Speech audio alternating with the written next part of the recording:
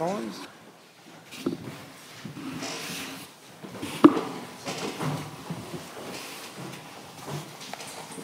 Welcome you all to our workshop. I'll let you know, if you can see the sign in the back, there will be no open floor items tonight at the workshop. This is a workshop where we discuss our agenda for the coming Tuesday. We go over details to make sure that the council members all have enough information ahead of time so they're prepared to vote on Tuesday. It gives us a chance to ask questions, follow-up opportunities for staff to provide information before our Tuesday meeting. So obviously a public meeting, you're welcome to listen in, but it is not a time for public discussion tonight. Again, council members are available privately or after the meeting, or at the convenience of email or phone call for further discussion. But tonight will be a workshop, and there will be no voting tonight, so everybody knows that going into it. So the first item on our workshop agenda is from Planning and Zoning and the Rademacher Raisler Comp Plan Amendment request. And as with the Planning and Zoning, we had a land use plan amendment and rezoning request by Daniel and Jamie Stover as well. Certainly those that were at the meeting are well versed in it, and I assume that those that weren't in the meeting had an opportunity to listen or observe through YouTube here. So, questions or discussions regarding those? We have additional information from our planner that was put in our packet. Council have questions at this time?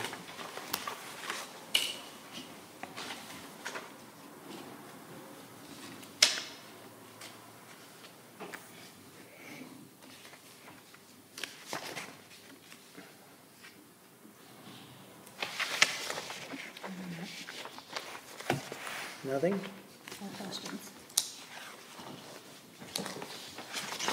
Anything, Paul? I was just looking for something. I thought I had read in here in Liz's notes, and correct me if I'm wrong, but there was a potential of getting a new revised plan. Mm-hmm. Have you seen anything on that, or any thoughts on that? No, I did want to say a couple words on what your options are for extended review.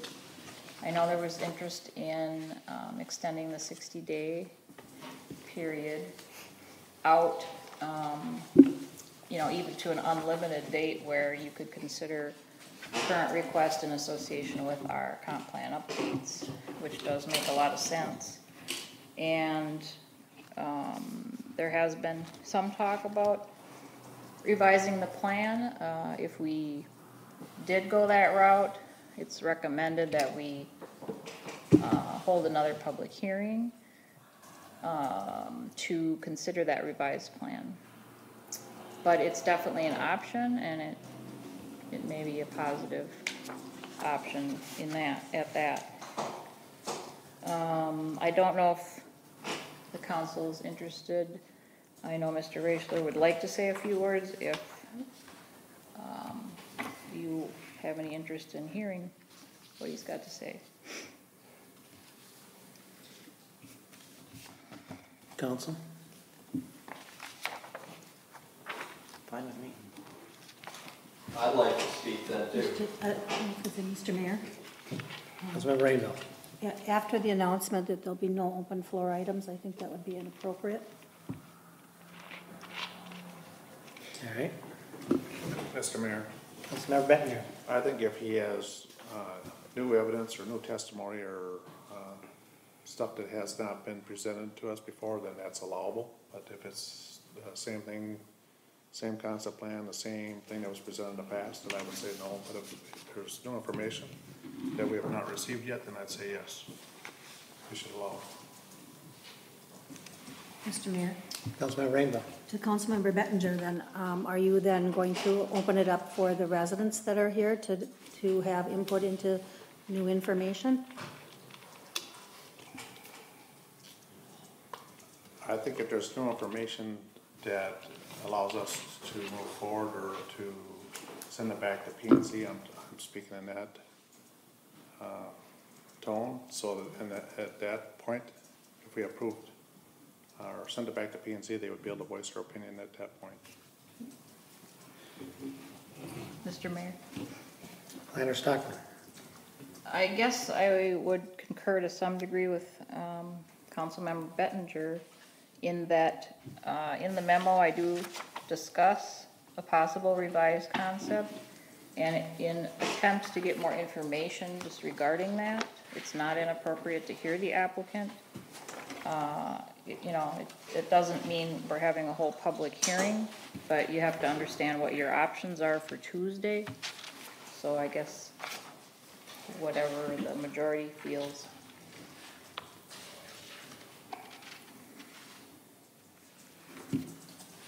Councilmember Rickard, we heard Councilmember Bryan.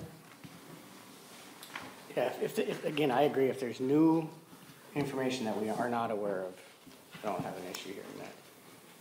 And regarding then the other people that are in attendance, if they have a response to the new information?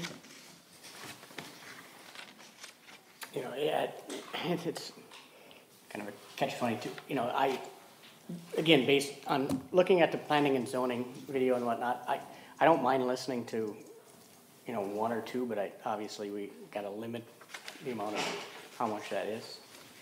I know this is obviously for a lot, it's an emotional thing, so it's, you know, if we can do that constructively and on a limited basis, that I don't have an issue with that. Mr. Mayor? Councilmember Rainville. Again, I am opposed to it. We originally, you opened the meeting, said there's no open floor. And this memo is dated July 28th. We're now almost a week later from that. And if there was new information, I feel it should have been presented and we should have had that in front of us prior to tonight's meeting. So, Okay. again, I am not in favor of new information. If Mr. Raisler wants to bring something forward next Tuesday during the floor items, that would be more appropriate.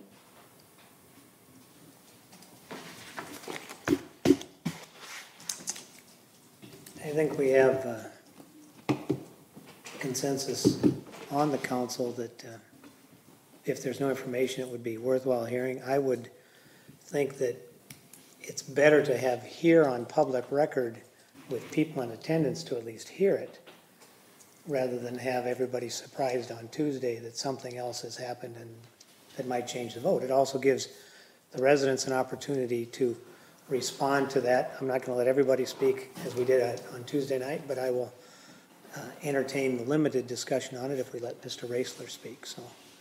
So if there is additional information, I think it's best that the residents hear it, the residents that are able to watch it on YouTube, and then can prepare their response as well for the council. And I would encourage those residents to make their voices known to the council members who will be voting on it on Tuesday. So with that said, I will let Mr. Raisler speak briefly. Great, thank you. Actually, I do have pertinent information and it'll change the whole, this whole conversation. After the P&Z meeting with all the residents in opposition and so forth to it, we think it'd be prudent to probably withdraw the majority of our application at this time, just so we can address it in the comp plan. We'll take a look at the whole overall area. There are a lot of concerns and so forth that the people do have that I think probably needs a little bit of time to flush that stuff out. And so rather than pushing it forward, trying to get an approval, I think we'll just withdraw it at this time. And so I have an application to withdraw the majority of my parcel, and I also have an application to withdraw for the Stover parcel. So we'll just simply withdraw it, we'll address it in the comp plan, and then we'll march forward. Now, we're not withdrawing the 10 acres on the corner that was originally applied for. That was applied for, and then I added at a later date some additional land to the north, and then Stover added their additional land into the same basic application. We would like to proceed with the 10-acre corner, and the big reason of that, and that was your original application, so we're not changing anything. That was your original application that we received from Brent Rodemacher and myself on May 8th. And we'd like to proceed to the next Tuesday night's council meeting to get your vote on that. Most of the issues have been flushed out on the entire parcel and on the corner, and you hear a lot of the testimony from the P&Z people about a new convenience store and a liquor store coming in on that corner. The parcel would be 10 acres in size, just like this original application, and it would have actually two parcels. There would be one for 5 acres for a liquor store and one for 5 acres for the convenience store. Here's why we would like to march forward with this before the comp plan. Number one, I'd like to keep Mr. Rodemacher in this community and not allow him to go outside of our community. And so I'd like to march forward with that right now, that request, because somebody's going to build along those collectors. It's too heavily of traffic that's going along there. And I was approached on 181st in Cleveland, is where I was approached in the city of Elk River. And they wanted to buy my corner on 181st in Cleveland for a convenience store. I was approached by Quick Trip, and I was also approached by Bill's Superette. And so they wanted to build in Elk River. I say we don't allow them to build in Elk River, that we actually give them an opportunity and we keep it in the city of Nowlen. If they don't build in Nowlen on that corner, they will simply go to the city of Ramsey and try to get it in the city of Ramsey. Mr. Mayor? Excuse me, I have the floor now. I was given the floor.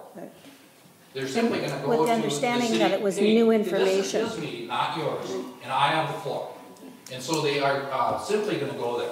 So there's an economical reason, and I would like to flush that out at the council meeting when my items on the agenda, and I will explain that. But I wanted to give you a brief reason why I'd like to march forward with it, just so that you thoroughly understand it. Thank you, Mary. Mr. Mayor? Councilmember Raymond.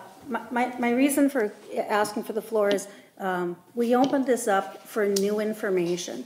The new information ended at the point where you were taking out the Stovers and the other commercial part and leaving the 10 acres in there. The remainder of that was not new information. I disagree. Well, I've heard it all before, so it's not new. And I will say, I think it's important, and I let it go on because I think it's important for Mr. Raisler to express exactly why he wants to move forward so the residents can hear. Because I think they have a vested interest in whether it's now a reduced parcel, but it's still 10 acres and gas and liquor. And the choice here versus Ramsey or Elk River or somewhere else. So I think that was important for the residents to hear as well. Mr. Mayor? So, Councilmember Rainville. I disagree. Those were all comments that have been made in other public meetings. So, no offense. All right. So, Which public meeting? It's not school, you don't have to raise your hand. actually, in this meeting you do, if you want to talk. So, at this point, does the council have anything else that they would like to, since I give Ms. Raisler a chance to speak, anything else they want to hear at this point? Or with what you heard at the public hearing and what you have in front of you and what you heard tonight, are you okay with that part of it? Mr. Mayor, Councilmember Bryant. so Planner Stockman, regardless of whether this was the original 10-acre plan or the greater commercial area, this still would have to go to Met Council, is that correct? Yes, same process. It's still a comp plan amendment request, which is what it originally was. Yep. Okay. Mr. Conley. Clayton Conley, 9030 184th Avenue, Northwest. Couple of things from the planner. At least I heard that your memo, and I think you're referring to the one dated July 28th, was indicating that the council could accept comments from Mr. Raisler as well as Mr. Rodemacher and probably the Stovers as well. I'm not seeing that in the language here. I'm seeing that the city council can discuss it. They can talk about it. It's not an invite for their conversations. That was at the public hearing. So I just kind of want to make that clarification because we've kind of opened up Pandora's box, and the few residents that you see here, we're lucky to even know it because they're on my block. And because I've had some experience with this, working and being involved in government with the city of Brooklyn Park. So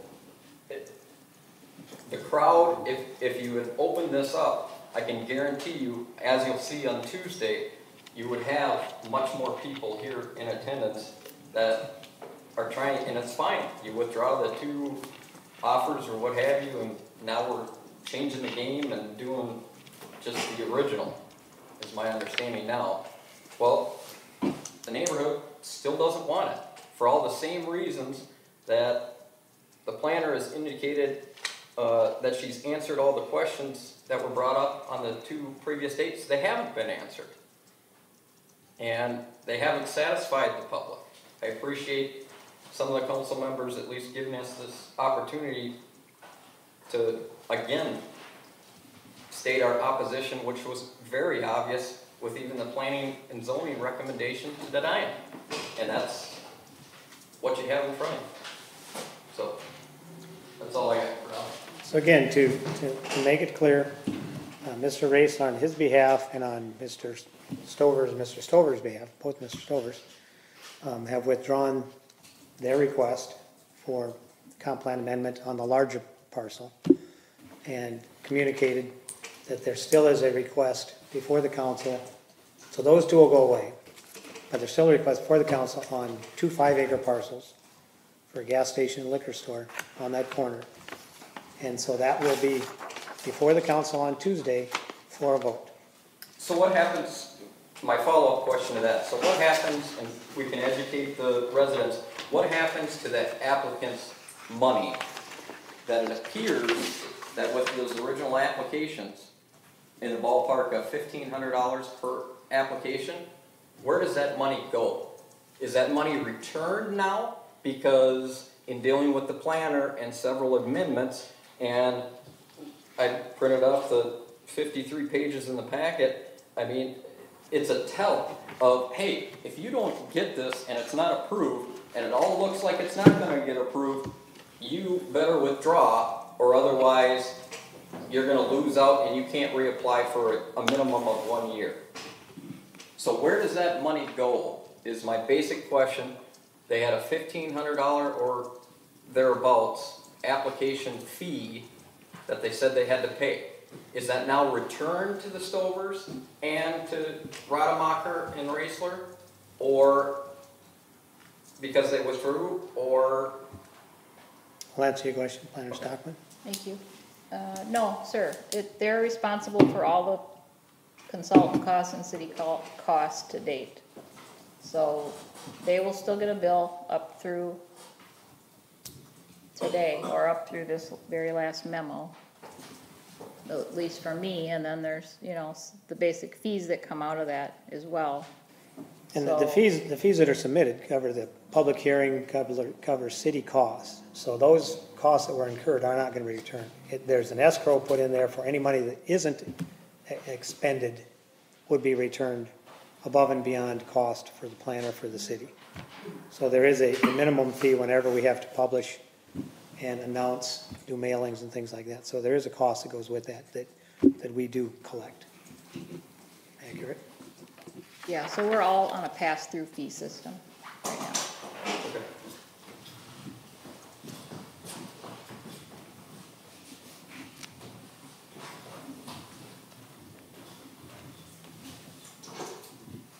All right, at this point, we will ask the council to have any other questions amongst ourselves at this point. Have something to deliberate. I'm sure you'll be hearing from people between now and then. For those that are watching on YouTube, those in the audience here, again, it's a different meeting from the planning and zoning, which was specifically a public hearing. We reiterated at the public hearing, that's the time to get up and speak extensively. At the city council meeting, it is a business meeting of the city council. We do allot for floor items, So we, at the beginning of the meeting, after the sheriff's report, we do have a sign-up sheet. We ask people to sign up, tell us what you're going to be talking about, and there will be a limited time. If the room is packed like it was previously, we'll shorten the time. If it's just a few people that want to speak, our standard public forum is 3 minutes.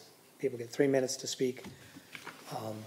The council is not obligated, if you bring up something at a public forum, the council is not obligated to take action that night, but it is a way for the residents to be on record of what they think about whatever. And in this case, I would imagine it'll be this plan. So again, it will not, when the council, after the floor items on Tuesday night, when the council discusses, we will not take any more input from the audience at that point. So everybody knows the rules going in. I don't want any surprises on Tuesday. The public forum is for vigorous debate and interaction.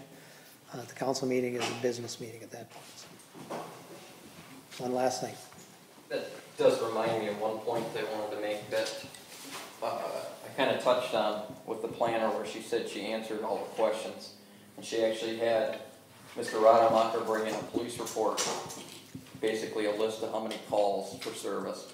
And when I came to the meeting and brought up the point of my experience and wanted the sheriff's input, where he didn't provide it and he left, my basic question and what I want for the council to understand is, if you put a gas station and butt it up to residential property, from my experience in the 20 years that I worked as a police officer in the city of Brooklyn Park, you're going to have numerous calls, numerous problems, crime, and it's not where you want it, especially in the southwest.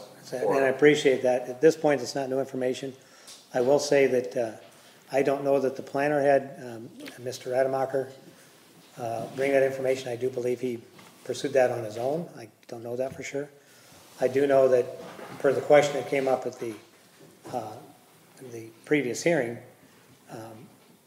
the sheriff actually did collect data on similar combinations, in fact, by the same owner of gas station and liquor store in a generally residential area.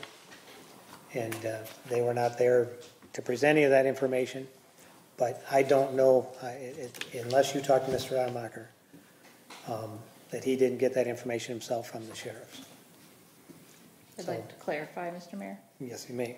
I did request that information, the public information, from the sheriff's office, who provided it to me, and I did share that with the two applicants involved. Okay.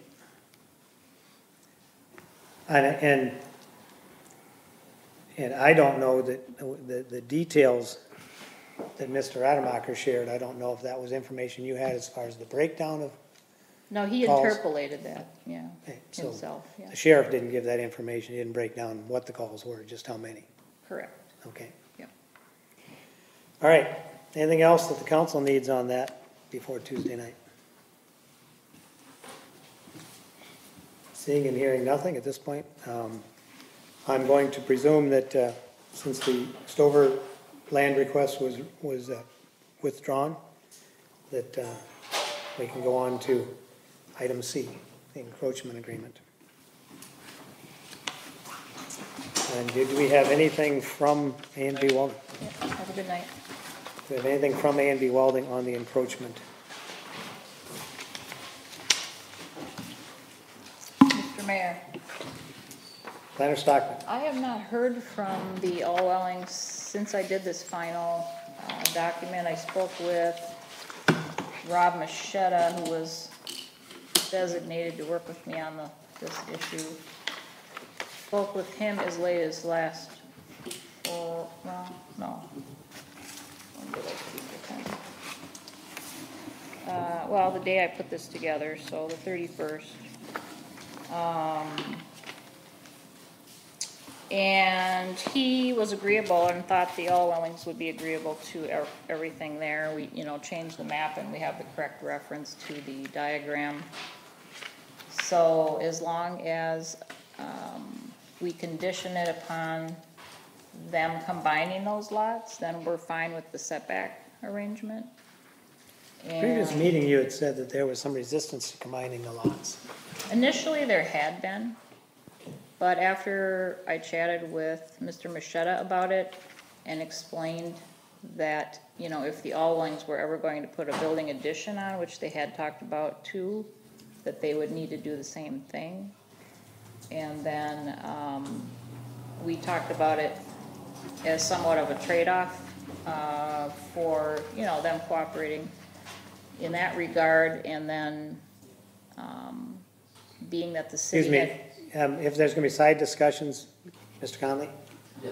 They'll have to take those outside, if there's gonna be side discussions, our speakers do pick it all up, so. Being that the city had approved a fence in previous years when the first outdoor storage went in, I think it's reasonable to assume that we would allow that as a continuation of that type of fence, and especially given the fact that it's still permitted it as part of our ordinance, those materials, so. Is that on all sides, north and It west is, as well? that's the only type of fence they have, yeah. No, but I'm saying that, because I noticed, like the concrete business, there's nothing to the north. They've got something, I don't know, they've finished their fencing there, but it seems like, Oh, he just put his along the street, right? Are you referring to the setback required on all sides? no, I'm talking about the screened fencing. Oh, Some other business is gonna go north of A and B. oh, Are right. they required on their north border, the fence that they will put up, to also be screened, or is that? No, you don't have to screen adjacent to another industrial use. Okay, but as far as ferret and, The screening comes on the right-of-way sides, right? So in this situation, it's a little difficult when we have the easement along Nowland Boulevard. And if Ferret turns out to be their side yard, and they're meeting that, or matching their current location of their fence, then there's really not a lot of room left on that side. Plus, I mean, an interior street may or may not be a little less significant, but just the fact that it becomes side yard, and because they do own so many lots, we have to respect that as well. You know, you have the right to request landscaping. I'm or talking something. about the screening within the fence, the slats, the whatever fence material they put up. Okay, That they would put up along Nowland Boulevard, does that apply to ferret as well? And the fence itself, the slats in the fence between properties? So you're saying there's nothing between properties from industrial to industrial? right, I would encourage. I'm not talking about landscaping, because we already talked, there's not enough room if we're gonna give them those setbacks. Okay, I understand. Yeah, I would encourage the slats on the street sides, the right-of-way sides. But if they don't want to put them on the north side, then they wouldn't be required to per the ordinance. And when somebody eventually builds on that north lot, north of them, on 201st and now then, they would have to put up some type of screening if they were gonna have a yard of some sort. Right, but there again, they would only be required to do it on Ferret and 201st. But if they did it on For the street 201st, it sides. would block the view all the way down Right, south of them. correct. Mr. Mayor. Councilmember Rickert. Yeah, there's no guarantee though that that property or whoever buys that property is gonna put in a yard, so they may or may not need screening at all. Yep. Yeah, just from 201st, you'd be looking down multiple storage yards. And it may be, I don't know what the cost of the slat material is, but it may be all Wellings want to screen their material, so. Yeah, maybe they do.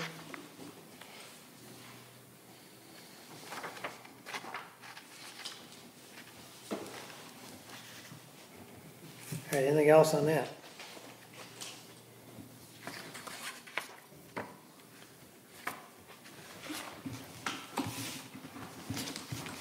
Seeing and hearing none, we'll move on to D.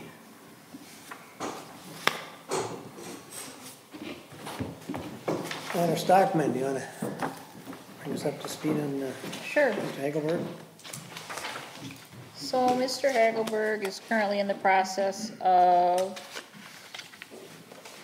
obtaining an IUP for his outdoor storage. And with the comp plan amendment that was on the July planning and zoning agenda, we didn't get to some of the other items. And that has delayed Mr. Hagelberg another month. So his request is to begin putting the fence up for security reasons prior to, I mean, that was always his plan, to get the fence up first before he started building, and get that accomplished before or in anticipation of the IUP approval. Certainly, he is proposing a high-quality fence, and he has approved the structural part of it. It's an 8-foot solid fence. Currently, it is abutting the 40-foot easement along Iguana, and then it's 10 feet from the property line along 201st. So, you know, the fence in and of itself doesn't require any special approvals. The fact that it's associated with the outdoor storage, just want to be sure we're covering our bases in terms of the screening that the city would like to see. The only real comment I had was that we could possibly move that fence back another 5 feet or so from 201st property line to leave a little more room for planting of vegetation if the city thought that's what they wanted. We did have the one property owner come in that lived across 201st. Now, if you drive out there, you'll see that there's a cornfield between, you know, her house and the industrial park. So in reality, I don't know that she could, at this time of year at least, really see that. And the industrial park was there before she moved in, but nonetheless, rescreening is required along 201st. And The property owner came in, was that the people that lived across Cornfield or yes, the horse? well, she is a horse family. She's straight, so she's right on the corner of, is it Engen? Tiger? No, Engen and, yeah, 201st. Yeah, there's not a cornfield there. Where there's a house back. Her house Her is set back. property, they've got the riding area and the pasture area between them and 201st, so there's corn to the east of them, Mueller's, yeah. okay. But their property's So clear all the way hers- down to 201st. She's open, oh, okay. Well, so I guess the question is, yeah, we've got an 8-foot fence. The tiny homes are approximately 13 feet or thereabouts. You know, so it's your call. I mean, how you want to handle it. Do we just leave room for the landscaping and we allow the planning and zoning to figure out what type of landscaping goes in? Or what? Obviously, a bigger tree like a spruce that may grow higher than the fence is gonna need more room, you know, than something else. So maybe just open it up for discussion or thoughts on the matter. The first thing I see is understanding that a number of people that had building desires to build were hoping to be in the July meeting, and it got so late that they didn't, and they were continued to August. And in effect, it pushed people back about 45 days from their building. So I think that whatever we can do to accommodate within our guidelines, within the ordinance, within our policy, and we do to accommodate, we should do. And so for Mr. Hakelberg to have a request, there is a risk, you know, I assume you own the property at this point? We do own the property, yes. So there is a risk that the IUP would be somewhat more restrictive, but as he wants to get going and has a lot of money tied up into building materials that need to be stored there, I think the security of a fence and the other cameras and things that he was hoping to do seems to make sense. there's a risk that the IUP could have an impact. But the fact that the building inspector has approved the plans, the original request for a 10-foot fence wasn't possible.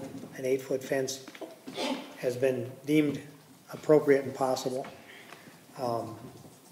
The idea, I think, originally was to have some landscaping on the north, some trees. Got to be a problem with the wetlands. Actually forwarded the landscape plan 2 days ago, so. Have you seen that, Liz? I don't even know if I looked at it, I'm sorry. Bless you. So, So well, that- also, where does that landscape plan put the fence? Is it the extra 5 feet that Liz was just talking about? No, so I left, after we discussed it, I left it at 10 feet. If they want to move it in 5 feet, it's fine. The reason it's at 10 feet is the fence is 8 feet. It's on center at 8 feet all the way, all 4 sides. So it's about 1,200 feet of fence. And that way it's, in the front, there's a 40 foot because of the easement, 15 on the south side, 10 on the north side, and 80 feet on the west side. So we have a row of arborvitae that will go in on the west side between the fence to the back property, so people can't cut through there on snowmobiles and ATVs. And then the inside the property, because I can't really put any trees outside where I'd like to on that 40 foot because it's an easement, we're putting in 3 different types of evergreens inside the fenced area, and then there'll be another 10 maple trees because of the fastest growing in the front corner and then in the back corner. We have some shrubbery, and then we talked alongside that fence, if we wanted to in the spring, we could add dogwoods, and we could use either red or yellow. And the only reason I like to wait till the spring, because the place that I would purchase them in Iowa doesn't bear root, and they can only do it in March or April. But those can grow anywhere from 4 to 15 feet, depending on what you trim. So we can cover up the fence if that's a concern. But it's, when you think of a fence, our pickets are actually deck boards. So it's a 6x6 pole post with 2x4s, 4 of them between each of the 8-foot sections, and then 18 pickets. So it's a solid fence all the way around. We're not leaving a gap anywhere. And the boards are 1 1/4 inch thick. So it's not a fence that you're going to go down and see, and then it's 8 foot also. And we couldn't go to 10 because that water table in that area is too high. And the post at that point became over almost 9x9s, and it was the price for that was just kind of astronomical. All right, council. So again, the request is to allow the fence to go up first, with planning and zoning still has a continued hearing on this public hearing, and would have to establish all the conditions of the IUP. The risk to the owner is anything that would affect the fencing. But I think with the building inspector's approval of the fencing, the conditions of the IUP within the fencing are the only open issue at this point, and that's still subject to public hearing. So the question is, would the council have any grave concern at this time regarding the allowance of fencing before the formal IUP is recommended? Mr. Mayor? Councilmember Rainville. I just would like to clarify with Ms. Stockman, the fact, I mean, even if he didn't have an IUP in front of the council, he could put up a fence. correct. So it's not like we're doing anything special, but, you know, he understands the issue of the IUP, but it is something that he could come in and request at any time, so.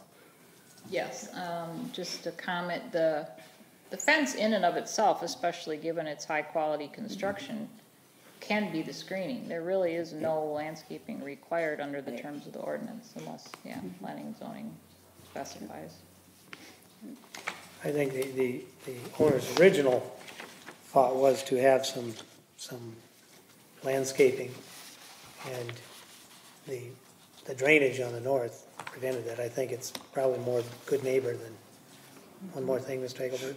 Just one thing, the reason that I was told it had to come to council is most fences are 6 foot, and this will be your first 8 foot fence. And it was required to be engineered, and so that was the only thing. No, that was, oh, I'm sorry, go ahead, didn't mean to interrupt. But, and then ironically, this morning I was on site with a contractor getting a bid, and there's actually a stolen car left on property that I had to call the police to have removed.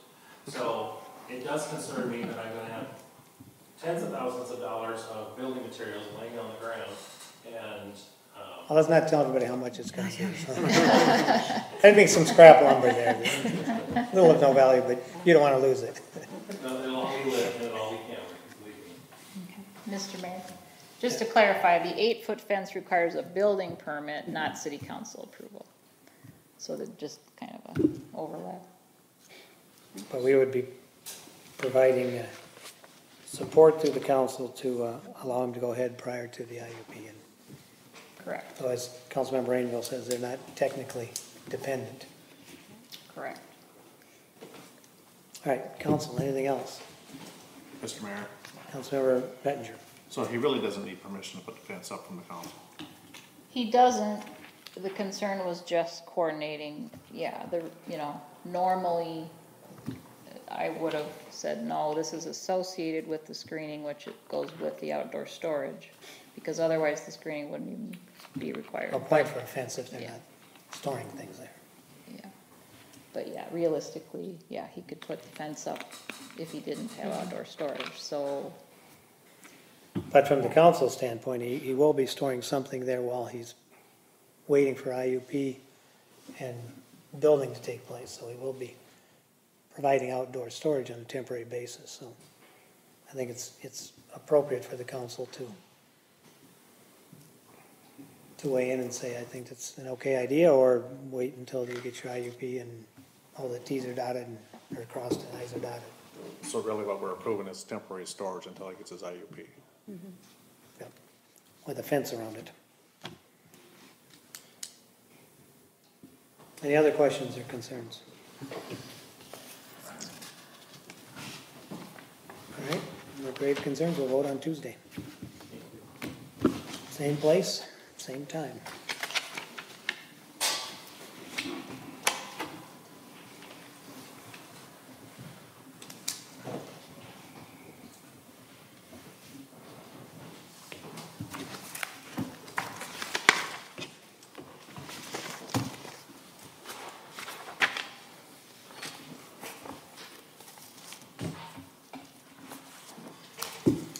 Code enforcement updates.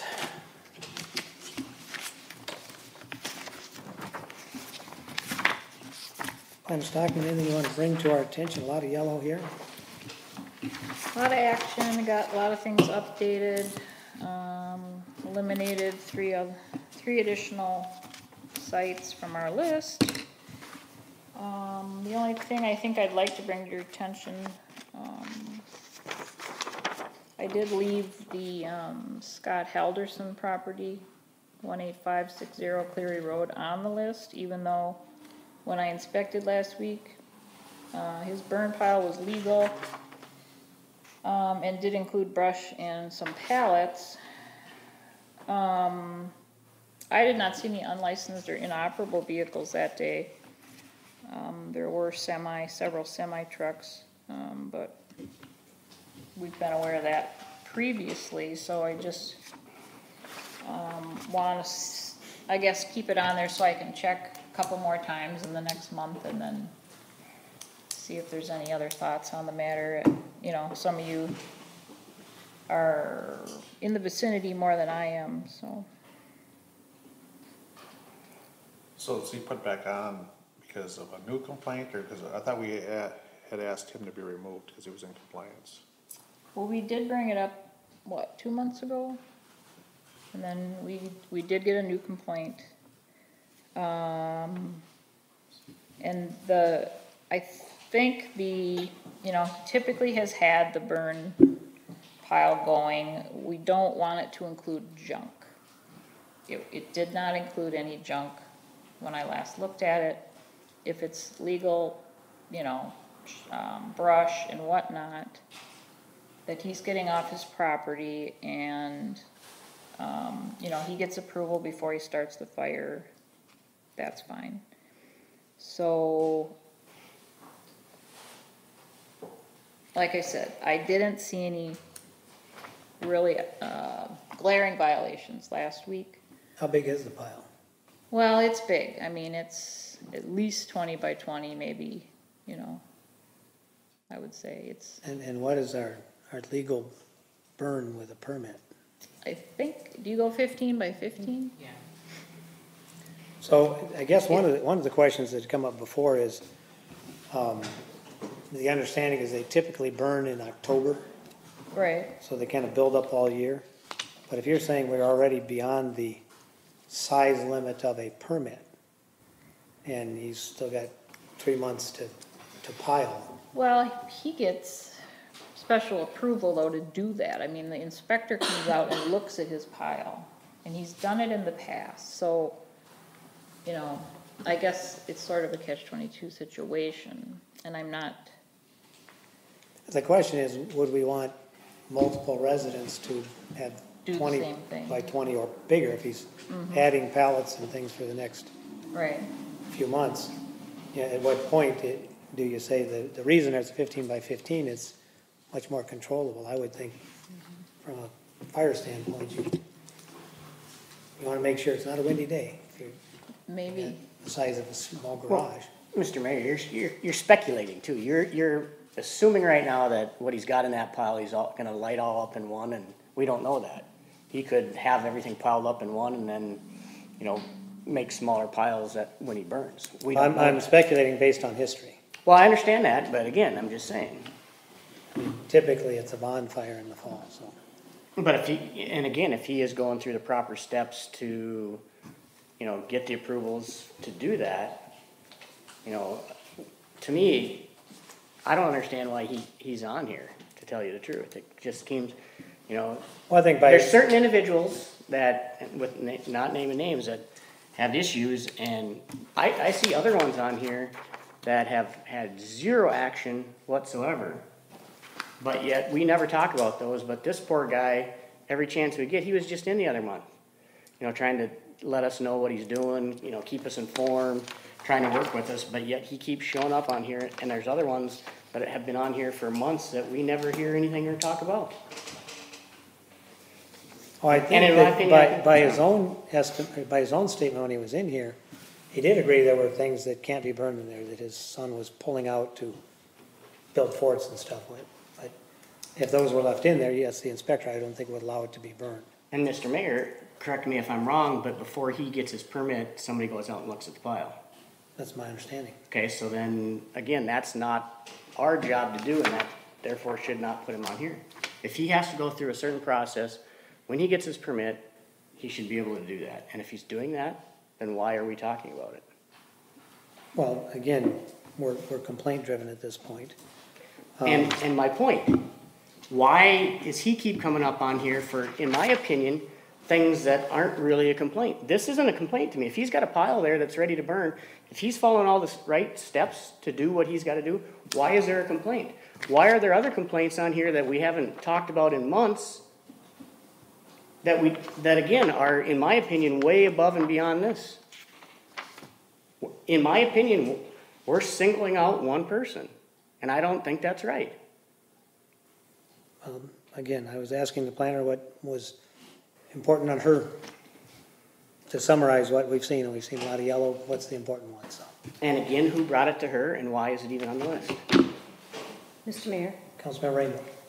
Paul, I will admit, I did file that complaint because I had numerous residents contacting me. And as an elected official, it's my job to bring that forward. So, I mean, I'm not going to tell people I'm not going to, so. Mr. Mayor? I have a Planner Stockman. question for Councilmember Rickard. I know that the state statute allows a 20 by 20 pile, and I agree, I mean, if Mr. Halverson were to split that pile up, he could certainly be legal. I haven't measured the pile. I mean, it looks gigantic to me from the road, but nonetheless, the contents were legal. He's always handled it in the past, so Yeah, he's why, right. I feel we're harassing him.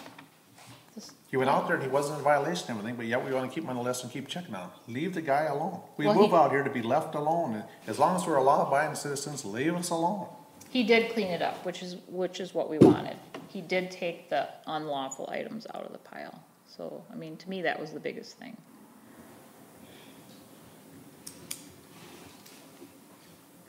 All right, any other thing on your list that you want to bring to our attention? No, sir. Mr. Mayor? Councilmember Rainville? To Ms. Stockman, looking at one that I believe has been resolved, which is the 19677 Jasper, the third one down. Has that not been resolved and can go down to the Yeah, I bottom? almost took that off of there, but I wanted to double check we had him back when we revised that list of IUP conditions. And I did just wanna kinda go through those with Okay, him all right. before Just I took wondered. them off. Yeah, I do think I know that, the Quonset was removed and some of the bigger things, yeah.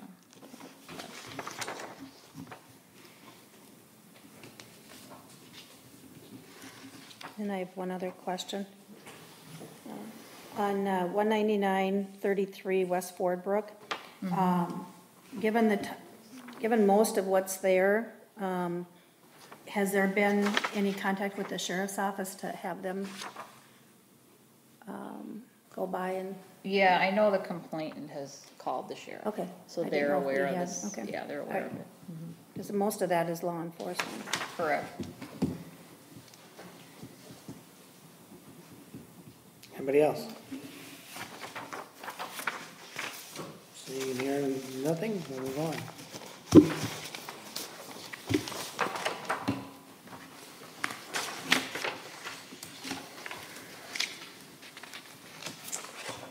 Haven't had a chance to look through the audited claims. Anything from the workshop, the meeting minutes? Anybody's had a chance to look through them all?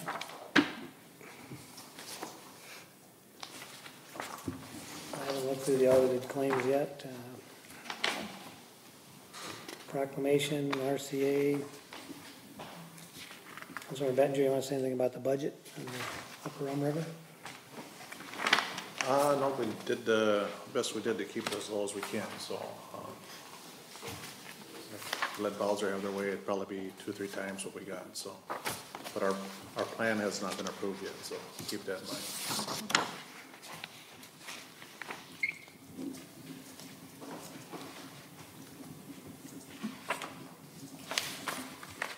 You have the recycling center addition.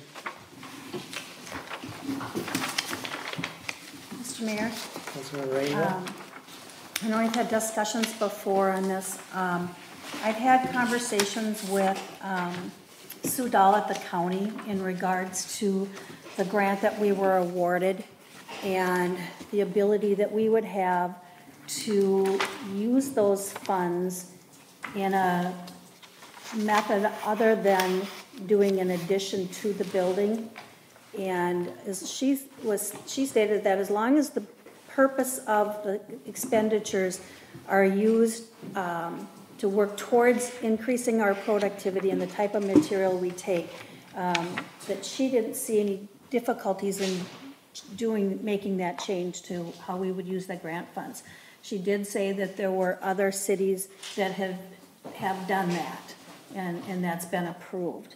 The only real stipulation is that we do spend by the end of the year. But she didn't see any problem with using those funds to better the building. So going forward, any changes would be, we'd have a better handle on them if we did some addition to the building at a later time.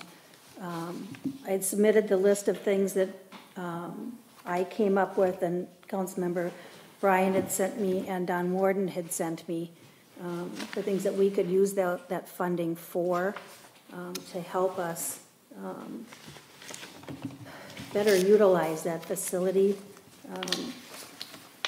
And so I would look for council's approval instead of going out and contracting with the company to do the addition, that we look at making some other changes to the facility first. Also, one of the things that Sue told me is we can use the funds to hire employees to work in the building, which would help us also with illegal dumps, people taking things from the recycle center, and just keeping it cleaner. Mr. Mayor, Councilmember Bettinger. so when you talk to Sue Dahl, you're talking about the full 80,000, or you're talking about just the 30,000 that we get every No, year? the dollar amount of the grant, the 50. No, I think the other 30,000 is a grant too, that we could lose. That we have to spend in recycling, and that's what we spent last year. We were trying to spend, and we didn't get it all spent. The 50,000, I think, is for the building only, and you can't use it for employees and other things. It's for that specific thing. Well, that isn't what I heard from Sue, because I talked to her about the $50,000 grant that we were awarded for the addition to the building. Well, I think better check, because I think they're both grants. And one you can, and I bet you the 50,000 you can't. So and if that's the case, we're gonna lose, by not building that addition, we're gonna lose over $50,000 that could be used toward the city, the recycling center. And the recycling center isn't big enough. We're using another shop down here. It's not efficient. They're hauling materials down here all the time, batteries, cans, light bulbs. We have stuff sitting outside the other end of the building between the recycling center and the fire department. We need an addition to make that place stay cleaner, more efficient. And also, the goal was to add on more materials to be brought in to become a full-service recycling center. Councilmember Bettinger, we are a full-service facility at this time. We would just be adding to the products that we accept, but we are a full service. The county considers us a full service. I can go back to Sue and ask her again, but I specifically talked to her about the grant that was for the construction of the building. Mr. Mayor, Councilmember Rickert. obviously we have two requests for council actions, one submitted by Corey and one by Mary. I agree with Councilman Bettinger. If you look at your list, there's no way we're gonna even come close to 50. Basically, you're putting signage up, which we have signage up all over, which nobody really pays attention to anyway. I agree, we have an opportunity. We have $50,000 sitting in front of us by the county. We budgeted most of the other funds to do the addition. I think we're foolish not to accept that and do the addition. I agree that we do need to work out some details as far as how we store stuff, who's gonna run it, things like that. But again, those are things that once we get a structure and get things set up how we want to, that's things we deal with then. You know, we've gotten additional grants, and I agree, I think they're two separate grants, but you know, if that other grant does allow us to hire staff, then so be it. Or we hire a seasonal person to do it, you know. But again, I think if there's coordination between the correctional people who come and work there during the day and there's somebody to kind of watch them, a lot more would get done. I see them over there all the time doing virtually nothing. If we had somebody who was available to be there some of the hours that they're there, again, I think a lot would be able to get done. And right now, if you go in there, it is cramped and crowded and we don't have a lot of space. But again, we have the funds. We budgeted for funds. We got a grant from the county. I think we're foolish if we don't use it that way.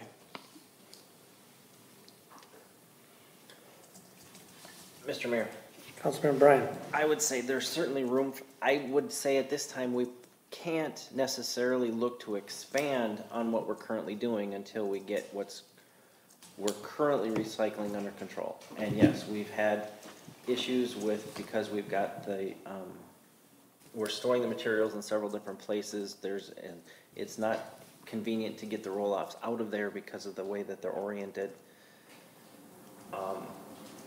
And yes, we could do sorting, more sorting by resorting milk jugs and that kind of thing, but I think part of it too is we need to look at a way to organize the space we do have, and if that includes expanding to because I don't think, otherwise to rearrange the openings, we're gonna, that's gonna involve, re-architecting the whole thing just by doing part of it. So it certainly would be worth looking into to at least take what we have, reorganize it if needed, consolidate things together to make it more efficient, and then move forward. Because as I understood it, we didn't have to we didn't have to expand into taking more things just because we've added on to the recycling center. Councilmember, Mr. Mayor, Councilmember Rainville. Councilmember Bryan, as the grant was originally written, we were going to increase the items we were going to take, the type of items with the addition that would allow us to do that. But I agree with you, we can't handle what we have now. We don't know hours, we don't know who's doing what, we don't know anything. And I think that we need to get a handle on that first.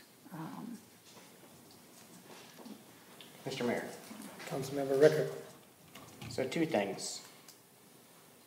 We did state that we were going to accept additional items. There's no timeline on when we have to do that, number one. Number two, by putting the addition on that we have the funds, a huge portion of those funds are coming from a grant from the county. Mm-hmm. How is that hurting us in any way from getting organized on how we can do things now?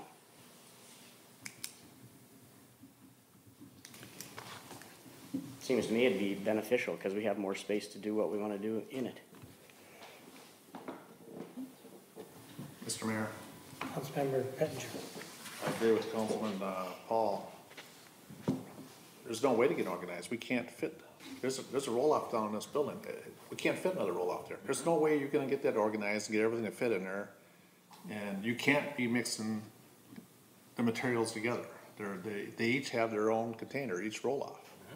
And if you want to clean it up and make it look nicer, you put that addition on. That's why we started that conversation a few years ago for that addition, was to get organized, get it cleaned up, get it so it's functional, get it so we're probably in violation of our own ordinance. We all that stuff stored outside, it's not even screened. So get that stuff so it's screened. It's behind the fence or it's inside the building. We're talking about someday allowing an addition to be put in the fire department. There really isn't room with that stuff being stored out there. We got a grant that's gonna pay for that addition that will allow us to get more organized. And we still have the grant that we can put more staff hours toward cleaning up. The maintenance guys are doing it now. I've been over there and it looks way better. They've been doing a really good job. So I think there's a little bit of misinformation going on here. I mean, for a while there, for some reason, I think Don wasn't showing up, maybe health problems, whatever, but it's being taken care of. And we have money to put staff to it if we want, to get it, to see that it does continue to be taken care of. But we need to get it organized. We need to get it set up so it can be organized.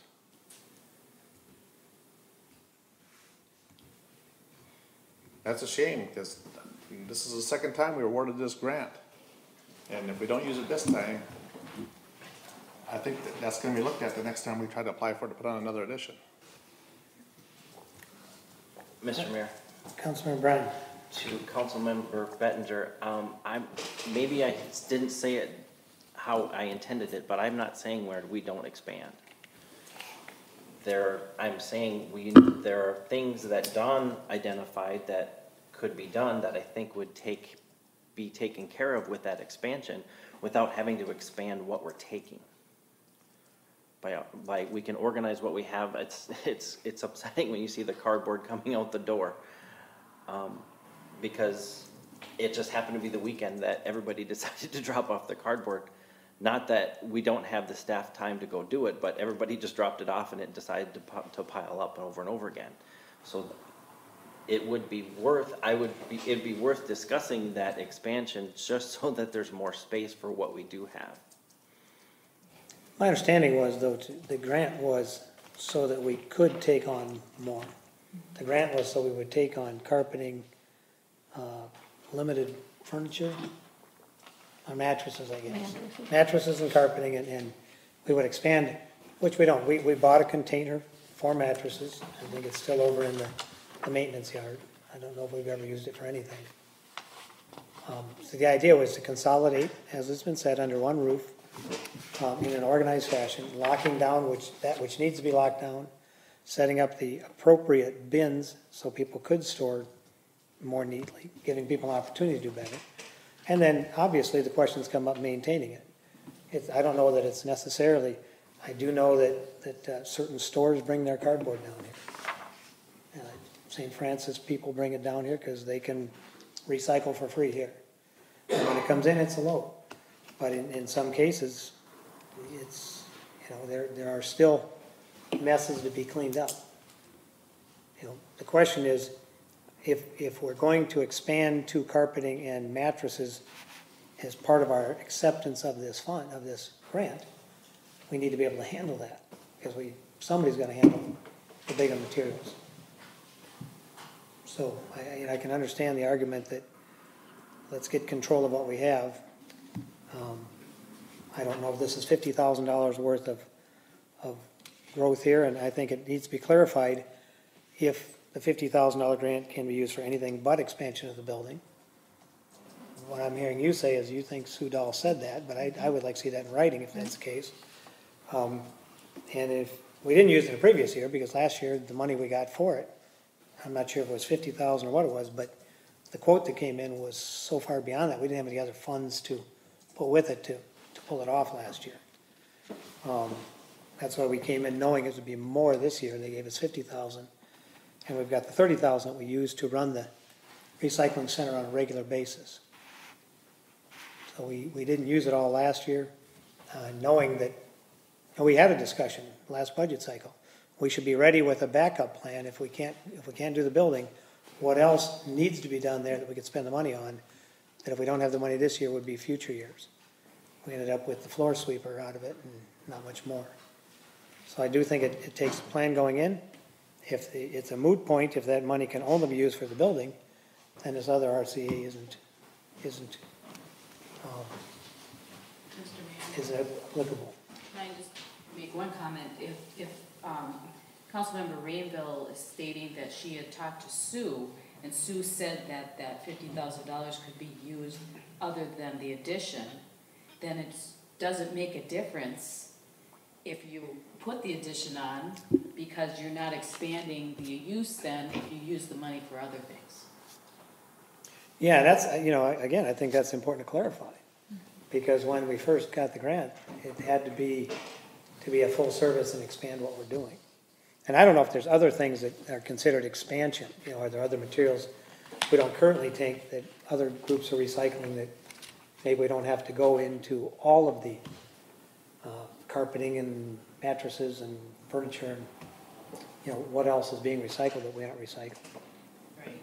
Mr. Mayor, Councilmember Bettinger. just to clarify, we are taking mattresses. They do store mattresses in a container that we bought, which is another container that should be in that building that's being stored over in the maintenance yard. But when mattresses come in, they do haul them over there and put them in that container. Are people paying for those, or are they just being dropped here? That I don't know. I know. So if somebody drops it here, we store it over there for now? Okay, Mr. Mayor. Councilmember Bettinger. And again, we don't have a set timetable. Our goal has been to, start taking more and more. But by accepting the grant, there was no condition or no timetable on when we had to start doing that. I think to be considered full-time though, is anybody staffing it on the first Saturdays? So Steve's been going. Steve's been going? Okay. So I can say, because that was one of our requirements, is that we are open at least once a month on Saturdays. So. And again, I don't think until we actually have what we want and can organize ourselves, there's no real way to figure out exactly how we want it to run and be efficient. All right, anything else on this? I think everybody's made their positions known. Any other information that we need? So Councilmember Rainville, if you have time and want to clarify what the grant can be used for and get that to Corey, and she can get it to the council before Tuesday. Mr. Mayor, Councilmember Rainville. I do believe that Sue is out of the office until Wednesday, my last conversation with her. So I don't know if I would have that information by then, so it would be whatever the council votes on Tuesday. Is there anybody that covers for her when she's there? She didn't tell me that there was anybody. I don't know that anybody else can make that decision, so they're kind of Okay. all. So we will just go with what council decides on Tuesday. All right, consent agenda continued. Accept withdrawal of conditional use permit for application Grant Rademacher for expansion of the high-speed fuel pumps at the 5 and 22 intersection.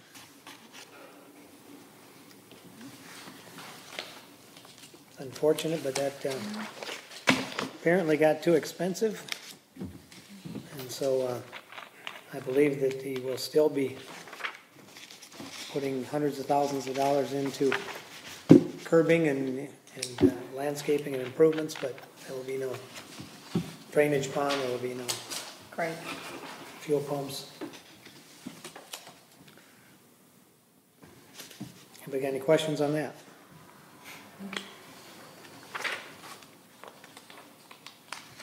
An RCA here that Corey put in for the approval for Chief Conner to keep his eyes open for a fire vehicle. At this point, it's not to exceed $50,000 with the consent of the mayor and or city clerk.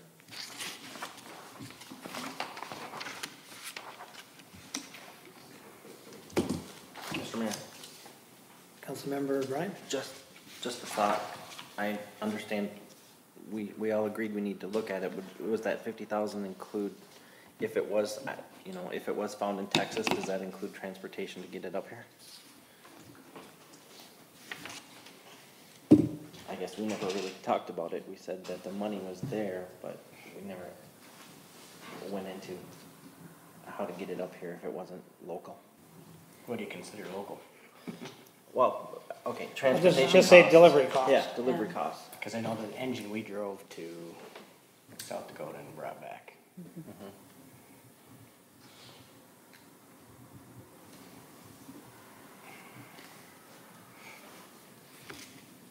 No, what's that? Did Chief Conner think that 50,000 was reasonable? Mr. Mayor, the only reason I put this RCA, because Lori had mentioned that you guys talked about it at the budget meeting. And I think he thought that 50,000, I'm assuming, was reasonable. It'd be better to answer that than me, because I wasn't at that meeting. Well, can we get a more realistic number from him by Tuesday? Should be able to. Mr. Mayor? Councilmember Rainville. In transportation costs, if, so Councilmember Rickard, did you have two firefighters, both of you drove out in one vehicle and then you brought the two back, or? We actually had 5 of us, I think, that went out. Okay. And somebody mentioned Texas. Depending on where, a one-way flight for 2 people, that vehicle there's more involved than what this would be. Would you believe that 2 people could drive this back, or even one person, depending on the distance? Ideally, I think you'd want minimum of 2, 2. obviously, yeah, Okay. just for safety issues and whatnot, but. So excuse me, so the maximum, if you have 2 one-way tickets to someplace and maybe an overnight in a hotel room, shouldn't be that much expense. Even in $700, $200, $350 a piece for a one-way ticket of some sort. Yeah, because when we bought the blue truck, they were flown down. Yeah. Joe and Florida, right? Don, and they drove actually straight through. Through. I don't remember which state it was in. Was it but Florida? got it. Yeah. Florida, yeah. So I mean, I think that, I mean, check with chief, but at 50 with, I would say under $1,000 in transportation costs, depending on where it's at, that should be doable. Gas, Yeah, food and stuff. yeah, MPCA would say not a plane, though, take the bus. well. Take Amtrak for that. But I mean, I think that, Depending where it is, they Yeah. recommend the train or the bus. yeah, But if you gotta take a train to Texas, that's a that's a long long route. drive. Gotta go to the coast first. But I mean, I would think that All right, if we guesstimate. so at this point, 1,000. we'll have Corey confirm with Chief Coner that 50,000, and we can discuss potential delivery costs. But anything else on the rescue truck? And again, the money's in the capital equipment fund for that right now, so if they find a good truck, we can move quickly.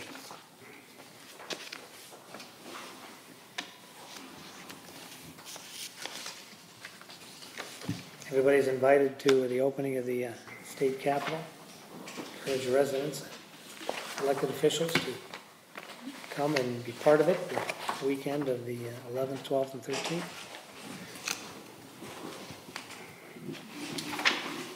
All right, we have a request from a resident, Clayton Conley. Mr. Mayor? Councilmember Rainville. I would suggest that we make a motion that we direct city clerk to contact the Anoka Sheriff's Office to conduct the commercial vehicle enforcement extra patrol as requested by the resident and move this to the consent agenda. Anybody got a problem with that? I think it is to forward information to the sheriff's department, Right. but not to tell them they have to do it. Well, yeah, I mean, that's. Because that's a Yeah. cost. And And actually, 181st is actually half Ramsey. It's not even all in all then. The traffic counts that he has on, that are recorded on here are twice what they really are. I would correct that to, council would direct the city clerk to contact the Anoka County Sheriff's Office and the Ramsey Police Department to request commercial vehicle enforcement and extra patrol at both of the intersections per a request from our resident.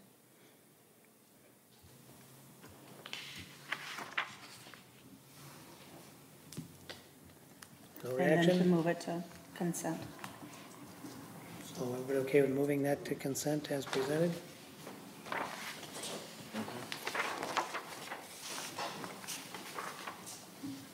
Reevaluation of current distribution method of city newsletter. Mr. Mayor, Councilmember Bryan. just looking at and talking to residents and looking at how we currently distribute the newsletter, I just wanted to at least bring it to council for discussion. Currently, if we're mailing out 1,500 copies of our newsletter, it costs $1,500 for printing and postage per newsletter, and that's not including staff time it takes to put the labels on for the mailing. Currently, everyone, as I understand it, after talking to Corey and Lori, everyone in the office and from the maintenance department kind of pitches in to put the labels on everything when they're get out to get them printed.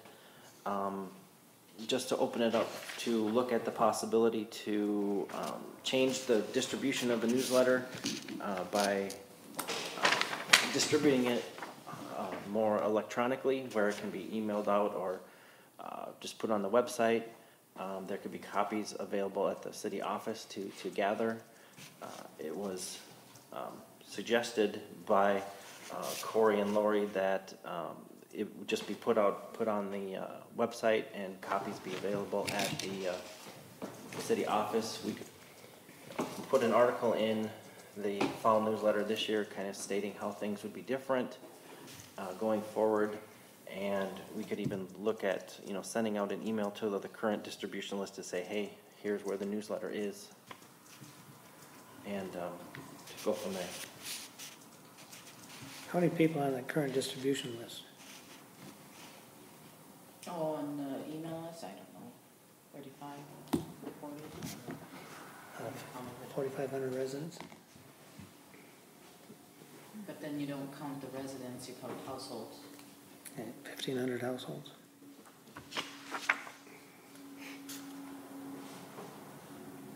Mr. Mayor? Councilmember Rainville. Councilmember Bryan, I would like to see us do a different type of a newsletter. I understand your thought of saving money by doing it electronically, but there are other cities that contract with publishing houses that do all of the legwork to produce a publication. They sell ads in it, they take care of everything. They make a profit out of it, but it's still a benefit to our residents. They're getting a better newsletter, more information. It's more professional looking, and it wouldn't cost us anything. It's up to that publisher to make sure that they sell enough ads and have enough information in there that it's not going out at a loss. Because their job is to make money on it. I used to have a stack of ones from different cities. I'll see if I can still find those in my cupboard. But rather than do the website, I know we're trying to direct things to the website, but that's something you talk to people and, you know, they keep that all year long, or half a year till the new one comes out. And I think we could maybe provide a better product if we contract that out. And then all of that staff time would be freed up, because it would be the publishing house that would be responsible for doing all the work. Councilmember Rainville, I don't totally agree with it, because the publishing company has to get the data somewhere, which would be the staff that would be supplying them with the data that we want in there. So there's still, it's not like they're gonna be calling people in our community and asking them for articles and stuff. And to Ms. Leducer, you are correct, there will still be staff time, but it would not, you wouldn't have to design it, and I mean, that takes a long time. Yeah. And the labeling and the mailing and all of that, that is taken care of by the publishing house. Yeah, and it might be beneficial to check with some other, because I know when Lori went to the clerk's orientation, that's where she also got some information that there's a lot of communities that quit doing their newsletter. Okay. Because it just wasn't beneficial for them. I don't even think Andover does one anymore. But I think it's just that cities are just going away from that.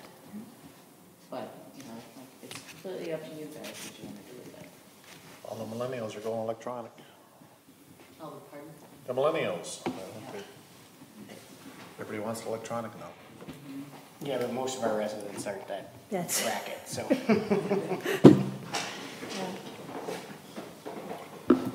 Mr. Mayor, Councilmember Bryan. that's basically where the discussion came in to, you know, we couldn't, you know, there's different generations and different mechanisms that have to be, you know, it's worth investigating for how the different generations want to do it.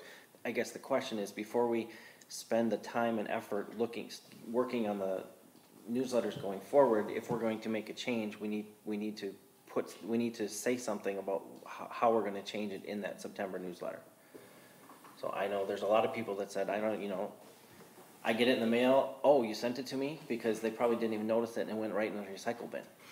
And they would rather get it online, or just, you know, where they can either have it emailed, or they know it's on the website and they can look at it there if they need it for reference. So yes, there is a different clientele where some people want it and other people don't. And given that we put a coupon for recycling in there every act, we maybe get 3 coupons a year. People just are not reading it or reading it thoroughly enough to see that there's a coupon for $2 off recycling. I was surprised at how many people did bring them in. You know, we let them use them for something. I think it was just for appliances last time. Yeah. But the fact that half a dozen brought it in, we gave it to them. But I was surprised, because the people that actually were coming to recycling, some of them had planned enough to say, I'm going to recycling and I have a coupon. Or shoot, I forgot it. Heard that a lot. I mean, it is already. We could put them in the recycling bin, and there's some people there that would find those coupons. That's true, that's true. And it is on the website already. I mean, and it's always been, Corey's always posted that on the website, so it is already there. You could always have people sign up for if they want a paper copy and then mail it to them. That was an option. It's a matter of, the mailing labels are now in a spreadsheet where that kind of thing could be tracked if that's what we want to do. And then again, it comes to, so many people want it emailed, so many people want it mailed, so many people on the website. How far do we want to go with it? That was one of the suggestions that Lori, when she came back from her class, was that pick 2 options and go with them. Well, I guess the biggest thing would be, is there some way that we can figure out, if we're going through all this effort and staff's putting all this much time, are people even reading it? So, yeah, in the September one, do you put something in there, if you want one, please do this, and then see what happens that next time we print it? And if you don't get any response from anybody, or very few actually say, yeah, send me one, then maybe we decide at that point, yeah, we got 10 people looking at it. It's not worth staff time to put together. Yeah, I think that you have to have the full context too. I would guess that in the conference that Lori was at, you're talking about cities that have their own Facebook, have much better web presence than we do. They have people that are hired to do those things, to keep up the electronic content, to keep it current. Many of the cities, when I go to the websites, they do have multiple electronic communication available. And while there certainly is a greater percentage of millennials in cities other than ours, that is the means of communicating, the cities also have a lot more invested in maintaining that. The content's going to be the same. It's still going to be up to city staff and council members and the like to provide the content, whether it's electronic or hard copy. That part's not going to change. The fact that the hard copy being produced in the city offices, and we have many residents that volunteer to put on mailing labels and help out with the newsletter. So we do have additional resources available. I think it's been a lot more convenient to just have staff do it, bring people that are familiar with the office and come in and do it together. But Mr. Mayor, well, I can say the reason why we haven't had the volunteers so much is because of the coordination. When we're printing them, we're slapping on the labels right now. In order for us to print all of them to bring in and coordinate the people, we would have to have them all printed. And that takes about 3 days to print them all. So it's just as convenient for us to, as they're printing, to just be slapping on the labels instead of printing them all and then hopes that we can get some people to come in. Oh, I don't disagree. I'm just saying that part of that understanding is it's more convenient to do it that way than the staff has to do this. And I think, to Mary's point, that if there were a higher quality newsletter that actually people held on to, ours may look like something that they don't need to hang on to, as opposed to you take a look at Ramsey's with full color photos and ads and coupons. When I talked to their publisher at one point, they were making a fair amount of money on it. But their staff simply had to provide the content, the articles, and the publisher did the artwork and the ads, went out and they got paid for the ads, which covered the cost of the mailing. But I think it's certainly something worth investigating. We can put a comment in there. We can find out. Maybe the majority of people would prefer to have it electronically. And then we should be putting in resources so we can do a good job electronically. But I think we need to realize that in cities that may be dropping them, in context, they may be dropping them because they have much more robust electronic support to handle website and Facebook and Twitter and everything else. So if you go to Minneapolis, they got whole departments doing it. So. And in Minneapolis, you're going to see a lot more people that are only getting their information electronically. So out here, we don't even have cable. So hopefully by the end of September, at least they can get electronically out here. I mean, that's been one of the whole drawbacks. The majority of the city didn't have access to it. It's electronic, so. Anything else on this before Tuesday?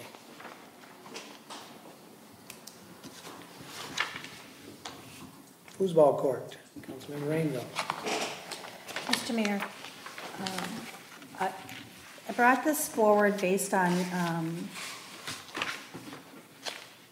calls I got from residents who had seen the installation of the foosball court. And, I can't judge what anyone else feels is acceptable or not. But the residents that called me did not feel that this was acceptable. The installation of how the concrete poles were, how the concrete was installed, the condition of the poles. And so as a council, I don't know if this is acceptable to the remainder of the council. I don't know, I just don't think this is, in its current stage, it's the quality of an amenity we want to provide to our residents. There's already, the last I looked, there were already 2 poles off of the crossbars were already off. I don't know if they were taken down, if they were broken off. The one time it was just laying on the ground, and that's in one of the pictures. I'm thinking if staff took them off, they would have put them away. Oh, I don't know what other council member spots are. My understanding is the width of the court had something to do with the confusion that the staff did their research by going online and found 14-foot wide courts, and therefore cut the poles to a 14-foot width. Mr. Williams had designed with 21 feet in mind, and therefore the poles were 21 feet, if I'm understanding right. And so they needed to be welded back together to reach all the way across. My understanding is the poles would be replaced with solid, non-welded poles. Question is, at 21 feet, are they going to sag when kids climb and hang on them? The research online was that it might be more common to have 14-foot lengths. We have Dan and Joe in the back if council would like to inquire if I'm getting my facts right. So part of it was the discussion and debate on the width, and again, we went into a project without knowing the details, and we asked staff to flush it out, and they did their best, and there was some discrepancies on it. So in an attempt to put it back, the welds aren't going to be sufficient for the PVC to slide over. Council The first. rails don't hold nothing. They got couplers in there to hold the pipes together to make it 21 feet. The wheels ain't nothing, they just put it on there so we had something to grind on to slope it, so the PVC would hit the coupler. But the wheels don't do nothing, they're just going for a ride. They're not holding nothing. Mr. Williams. This was the same design that we used for the Heritage Festival 2 years ago. And I was there personally from sun up to sundown when it was there, and not one person complained about the condition of the poles. And we had the poles and we had the Dusty A. Everybody just came and played. I'm part of that culture down there. I bike and I walk that park, I bike down there, I teach kids how to play chess and checkers down there, I play with the dog people. I've showed 50 or 100 people this, and nobody said, oh, it's ugly, oh, this won't work. They want to play. Last Sunday, I had 53 people down there, because a month ago, I tentatively said we're going to start a foosball league this Sunday, and it showed up. There was it wasn't ready, so I had to go home and get a red rubber ball, and they played kickball on the Ernie Kohler field instead. Ron originally was going to do, from Morkwell, originally was going to weld the poles together or put them together just like he did for the Heritage Festival. really busy. And so Joe went down there, Joe and I went down there to get him, and he went to do it at the shop. We had a communication breakdown, so they got cut 15 instead of 21. So the fence is already 25 by 45 to fit the poles. So Joe welded them back together. You know, we have more poles down. We have an indefinite supply. We have a whole trailer load of poles down there. Plan one was to put, there's another pole inside the pole for structural, but make it a little bit heavier. So next time we won't put the pole in there. That's plan B. We have plan C, use 1/2-inch rebar, which they're $8 a piece for 20-foot lengths at the Home Depot in Brooklyn Park or Brooklyn Center. All the Cross Metal Police does is really just for give the plastic something to slide on. You know, and that will be a lot lighter than the heavier poles. But I mean, this is kind of a prototype. That's why it's designed that you can take apart the top horizontal pieces independently, or the vertical ones independently. So if it's vandalized or needs a repair, that's why it's done that way. But the whole thing can be put together without a weld. Then there was a hold up. I don't know who stopped the hold up on the fencing, but the fence has nothing to do with the poles, because no matter if the fence is up, there's an 8-foot gap on either end, so Joe can get the skid loader in there to lift the poles out, lift both the whole things out at once. It was designed that way. The backstop is 8 feet back, so you can get the skid loader in there. I mean, we thought this out. We have plan A, plan B, plan C. We just need, you know, and they can be sanded down and put rust over them if that's a complaint, but you hold on to the plastic. You know, nobody complained after the Heritage Festival, where most of the people are dressed up, that they got anything on them, rust, dirt, or anything. It was fly. The Heritage Festival people thought it was a good enough idea that they wanted us to replicate or do it again the next year, but nobody on Park and Rec wanted to do it, so it can't be that bad. So I would just like the opportunity for us to go ahead and reorder the fence and hopefully get it done by Labor Day. So I can get these foosball leagues going. Nobody that I see down there is saying, hey, it's an eyesore, hey, we don't like the way you look. The concrete at the bottom is calling for weed control. The people who allegedly complaining about this aren't part of that park culture. They're not going to burn a calorie around there doing it. You just can't go look, oh, it's ugly, let's get rid of it. I mean, I got almost 2 years of invested in this thing. This was going long before you came aboard, Mary. We were involved with that, Paul and Chris and I, Judy and I. You can't say, oh, I don't like it, let's get rid of it. And then you told me you would like to rebid the steel. The price for that steel at Menards, which is arguably the cheapest place in town, is $1,800. You know, so we got this steel for free. So we just need to make it work. But like I said, I want to reiterate, the fence has nothing to do with the 6 poles in there.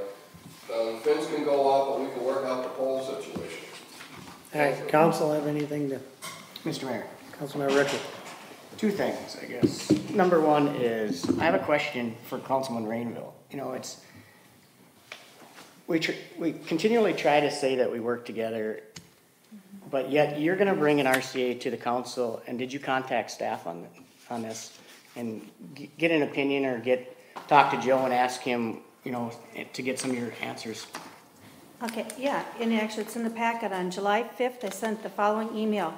Mayor, Corey, Lori, Joe. Okay, And can I interrupt 1 minute? Sure. And the question is, okay, on May 5th, where was the rest of the council members in that email? You're communicating to the mayor, staff, and the Park and Rec chair. Where's the rest of the committee, and where's the rest of the council?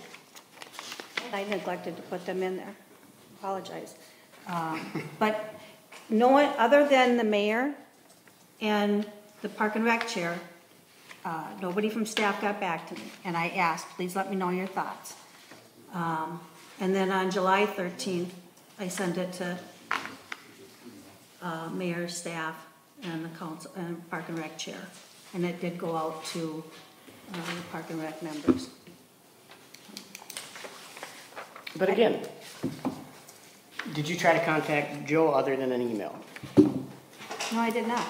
And again, in my opinion, it just continues to show you claim that you want to work with staff, and by doing stuff like this, in my opinion, you're not really trying to work with staff. It would have taken 2 minutes for you to pick up the phone and call Joe and say, hey, I know you guys were working on this. I have some questions, I got some complaints. What is the end game here? What's the goal? Because these are the complaints that I had. This would have never had to come up, or it may not have come up, depending on obviously what was resolved. But again, and I'll say it till I'm blue in the face, you claim to say all this, but yet you never follow through, and you, in my opinion, are not trying to work with staff in any way, shape, or form. Well, Ms. Councilmember Rickard, you have your right to your opinion. I prefer that it's in documentation, because I want to be able to go back to that. And that's my prerogative. You can have conversations with staff if that's what you choose to do.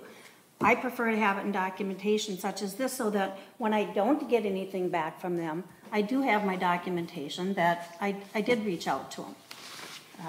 And I did neglect to put the entire council on there. I apologize for that.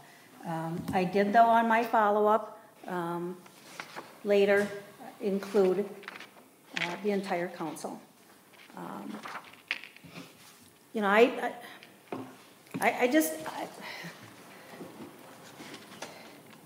I can't believe that, and I don't want to, I'm appalled at the installation of this, that's how it was done. Then bring it to staff's attention without doing it in this public forum, which you always have to do. Okay, I did, Councilmember Rickard. Did I not? I didn't see this. How come Randy, Dan, or myself weren't on that first All right, email? Keep the tone down. Okay, so I did originally send it, and then I did send it on July 13th to everybody. I allowed staff from the 5th to the 13th to respond back to me. And then I brought it to a higher level, which was all council. Excuse me, but I don't even see a question in here to respond back to you. What's the question at? I was asking that we not go any farther with the fence installation until, that we put that on hold so that we could have the opportunity to discuss the issues of the pictures that I had sent, the installation of it. The issues with the pools, the concrete, the layout. Well, last time I heard, we just had a meeting down here. When's that gonna happen? Okay. We didn't do a joint meeting. And then I put in the memo that I sent, the email that I sent on the 13th, I did ask for a joint meeting. Instead, it came to the council. Mr. Mayor, Councilmember Bryan. when Corey sent out the email, I replied and I said it would, in my opinion, as this project is representing the city, that there would be value in getting together at the park to view what was there and to come up with something that was, to determine if this is a go forward or what can be done to address the issues. Mr. Mayor, Councilmember Rickard. an easy thing to do then is if she got some response, regardless of how much it is, say, okay, we're meeting at such and such date. If you can be there, be there. If not, you don't have it to say. I do want to say, I believe the timing of this was critical. There was a request for a meeting that I believe Dan and Mary put together for a joint meeting midday for Park and Rec, for staff and council to get together. And I believe that was an unfortunate timing. That had come into Corey, and Corey ended up being off for the week, and Lori didn't know anything about it. And so it really got dropped in other extenuating circumstances. And so that meeting didn't take place. And I think we go back to us not communicating with more than one other council member. We count on staff to do that. And it needed to be coordinated to, can we all make a new meeting or a midday meeting to go down there and talk about the specifics of the poles, the concrete, and the layout, which what I'm seeing were the questions that came up on the 5th, or the comments that came up on the 5th. When the joint meeting, I may be misunderstanding or misremembering the time frame, but I thought when we were trying to put this together was the week before Corey was off for the week.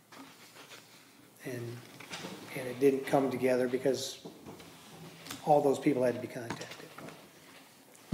I think it made sense when it was brought up to my attention by Corey that looking at the pictures, do we have an understanding of the joints, the sagging, the concrete, and the squareness, I think it was, before the fence went up. The reason the fence was held up is how much of this might have to be reworked before the fence went in place. And having talked to Mr. Williams, the misunderstanding over 14 or 15 feet wide versus 21 feet wide, I don't know that was clearly understood before we started. So I think that was why get everybody together so it's not Park and Rec versus council versus staff.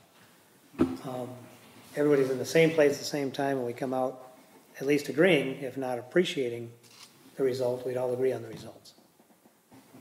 And so I think that was the intention, and maybe because of the lack thereof, it came as an RCA to the council.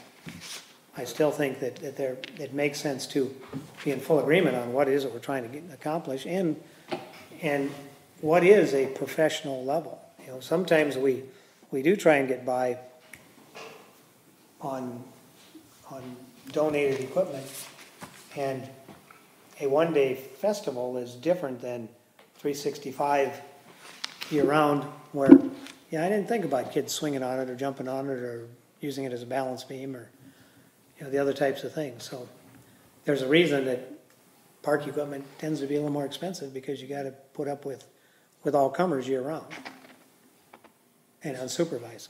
Councilmember Bettinger. I think this could have been handled better, though, instead of being handled the way it was. I mean, there could have been an email sent to staff saying, yeah, you know, I was out there, I noticed the poles of bulge. Is there something we can do about that? There's rough joints on there, there's cracks in the concrete, there's rust on the pipes. We paint the pipes. Try to adjust them or address them through staff before we get this far. Well, and that never happened. No, it did. It's right here, July 5th. Email sent to Mayor, Corey, Lori, Joe, and Park and Rec Chair. So Joe and Corey and Lori were copied on that. And they received complaints over 4th of July weekend on the rusty poles, the cracked concrete, and the layout is not uniformly spaced. That's where it started. That's why it became, nobody's responding, so it was elevated on the 13th to a request for a meeting, I believe. At some point, there was a request for a meeting, and in that, there was no response. And so it came to an RCA saying, well, at least make it formal with the council, if I'm understanding the progression. But it was brought up to staff first. And I think the problem is staff was doing the best they can. Corey and Lori have nothing to do with it, other than they're part of the staff, they're part of directing it. Joe's doing what he can. You know, it's up to Joe to try and research, and that's where I think some of the confusion over the width came up, because what he found is different than what was planned. And then there was a question on do we not understand something about, you know, surface cracks versus structural cracks? Do we not understand rusty poles and rough edges around welds? And the spacing, if it's not uniform, is that critical to it or not? And so I think that the point was, if staff couldn't answer that, bring it to council and have a joint meeting of council and Park and Rec. What were you thinking, and what did we authorize? And say, okay, if that's what you were thinking, that's what we authorized, proceed. If we were thinking something different than you were thinking, and obviously it hadn't been communicated well enough to staff, in this case to Joe, what Park and Rec specifically wanted, so therefore we came up with different widths.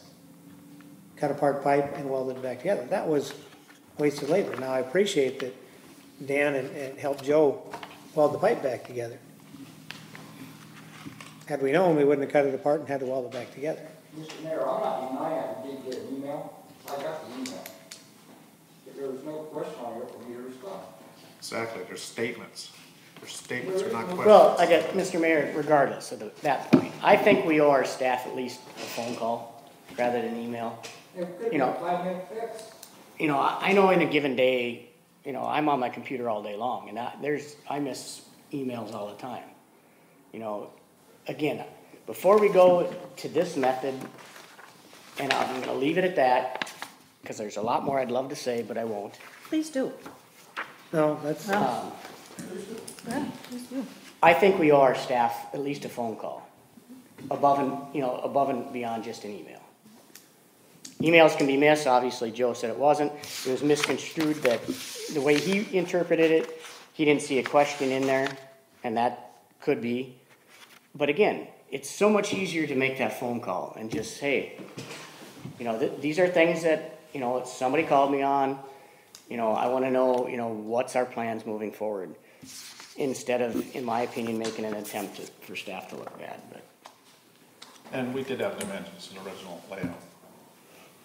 And it was presented to the council. how did we end up with, And we knew it was gonna be used pipe. We knew where the fence was coming. We approved everything that's being done out there, and and it's not done yet. You know, they could sand down that pipes and paint them, the fence. There's lots of work to be done out there yet, and if we have suggestions to improve it, great. They got it set up so this isn't permanent. If it goes over big and then everybody loves it, we can invest in new pipes. But right now, we don't know if everybody's gonna love it or not. So the way it's being done on a low dollar system, and if people wanna try it out, great. We knew that all along going in. It was said it was used pipe.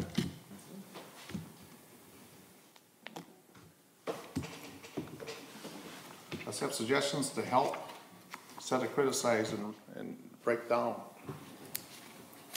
you know, again, and maybe it's my business background, if I got this email, it said issues, poles rusty, rough edges, some loose, some already loose.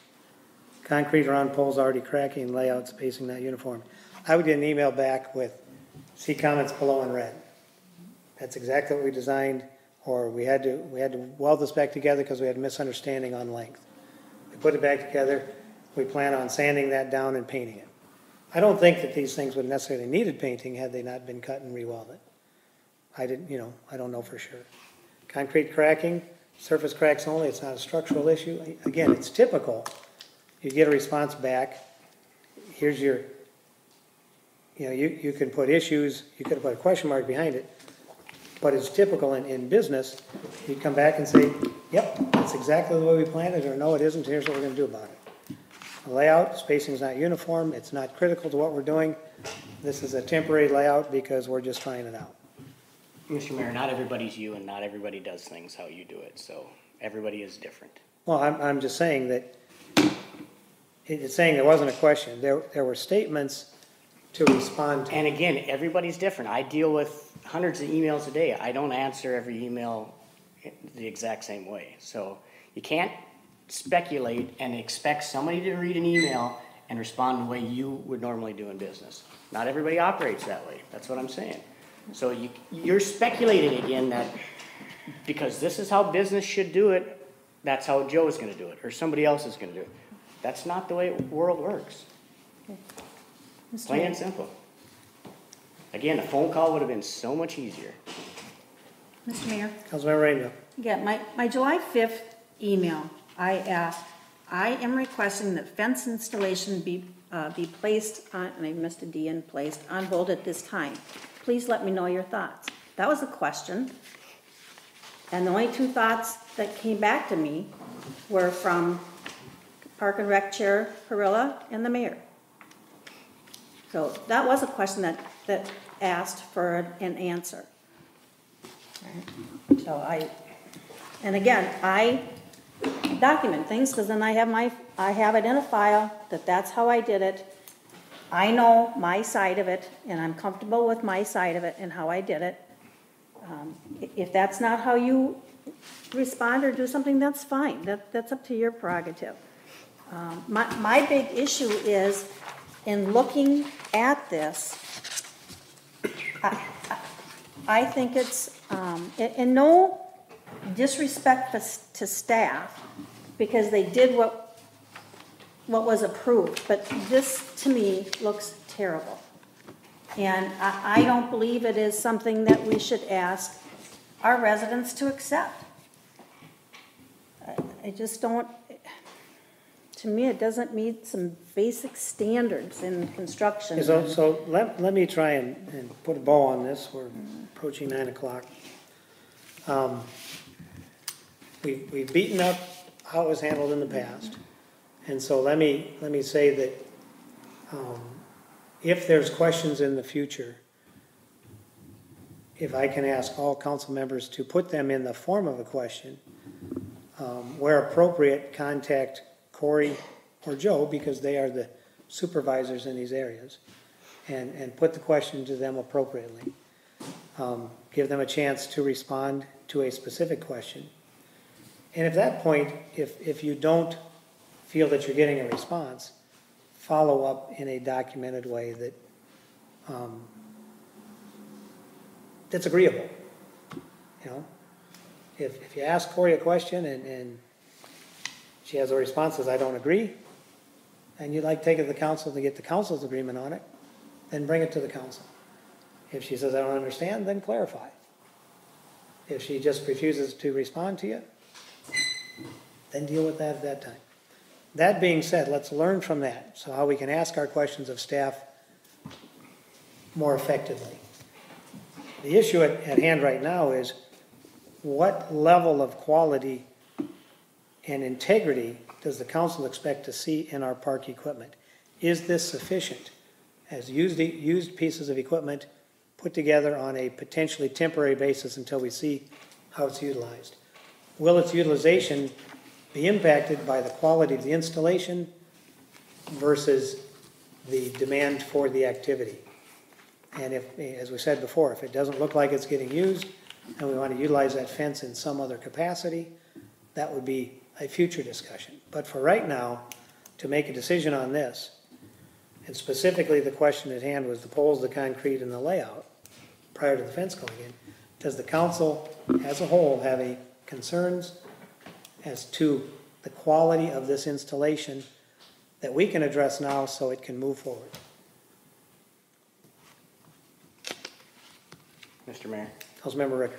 And the only question I have there would be back to Joe and staff.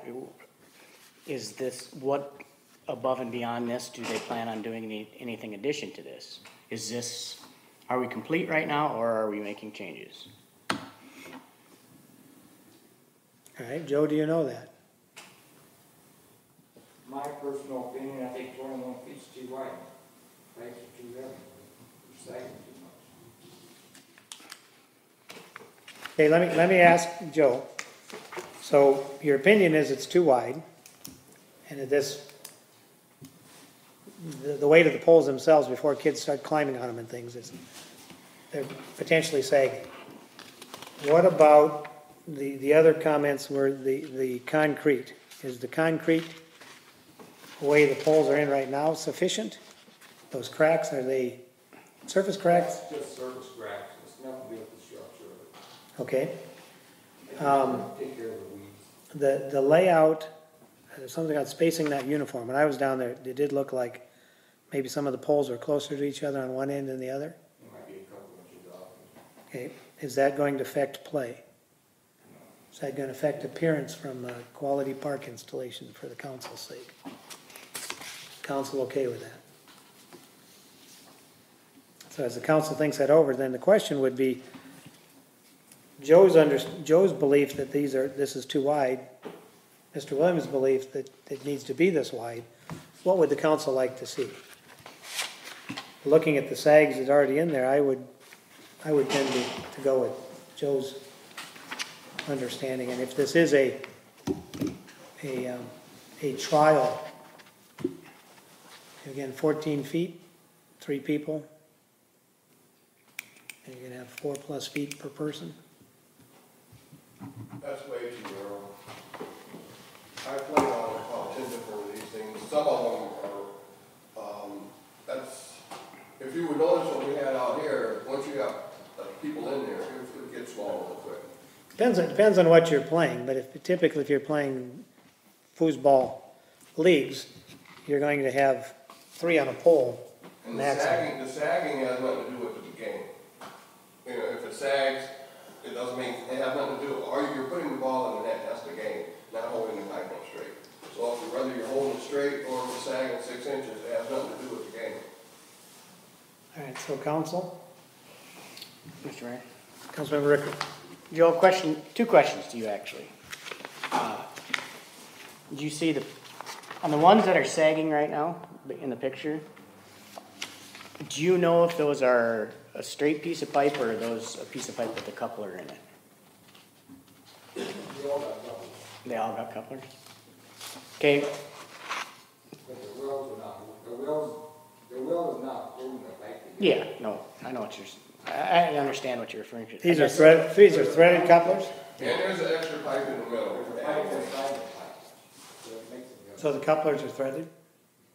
We can take the pipe out of the middle and that reduce the weight almost in half. I think the pipe in the middle is for strength though, right? Well, It's all theory. as of right now, yeah, because of the coupler. Well, question being, two questions then. How wide do you think we could structurally go and still keep a straight pipe, number one? And if we can do that, can we get those length of pipes from Ron? Old Ron's pipe is 21 feet. All this pipe. Everything I've seen from the internet is 14 feet. So if we take it out, to compromise the dam to 16, 18 feet, it would help it quite a bit. Then you gotta rebuild the fence. This is the exciting. It makes a difference. It's 6 feet on every side of the holes. We go ahead with this. The fence probably got to be rebuilt anyway since we canceled it. We removed it. So you think the widest we could go, Joe, comfortably is 18? I'd say 18 more. That's the max you want to do. With a solid pipe, no coupler in the center. So therefore, you eliminate the interior pipe that you already have to help strengthen that joint. So a lot of that weight's gonna go out of there too. Right.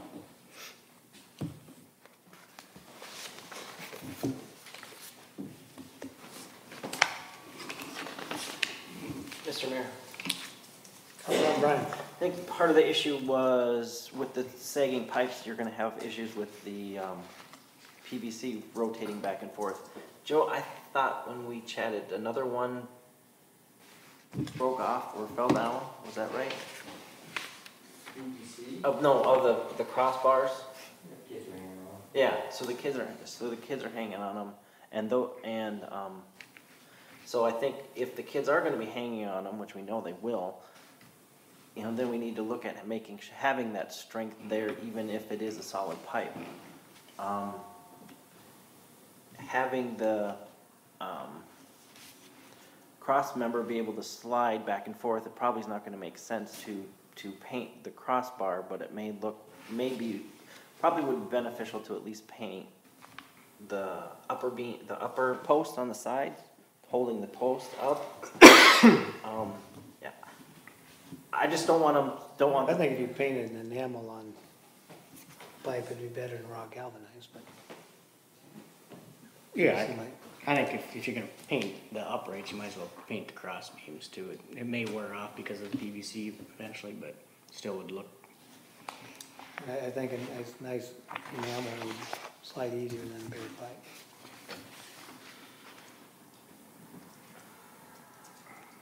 All the posts out there, everything under is made to get removed, to get replaced. So if we were to start again at 16 or 18 feet, no joints, we'd have to debate whether a pipe in a pipe is better. So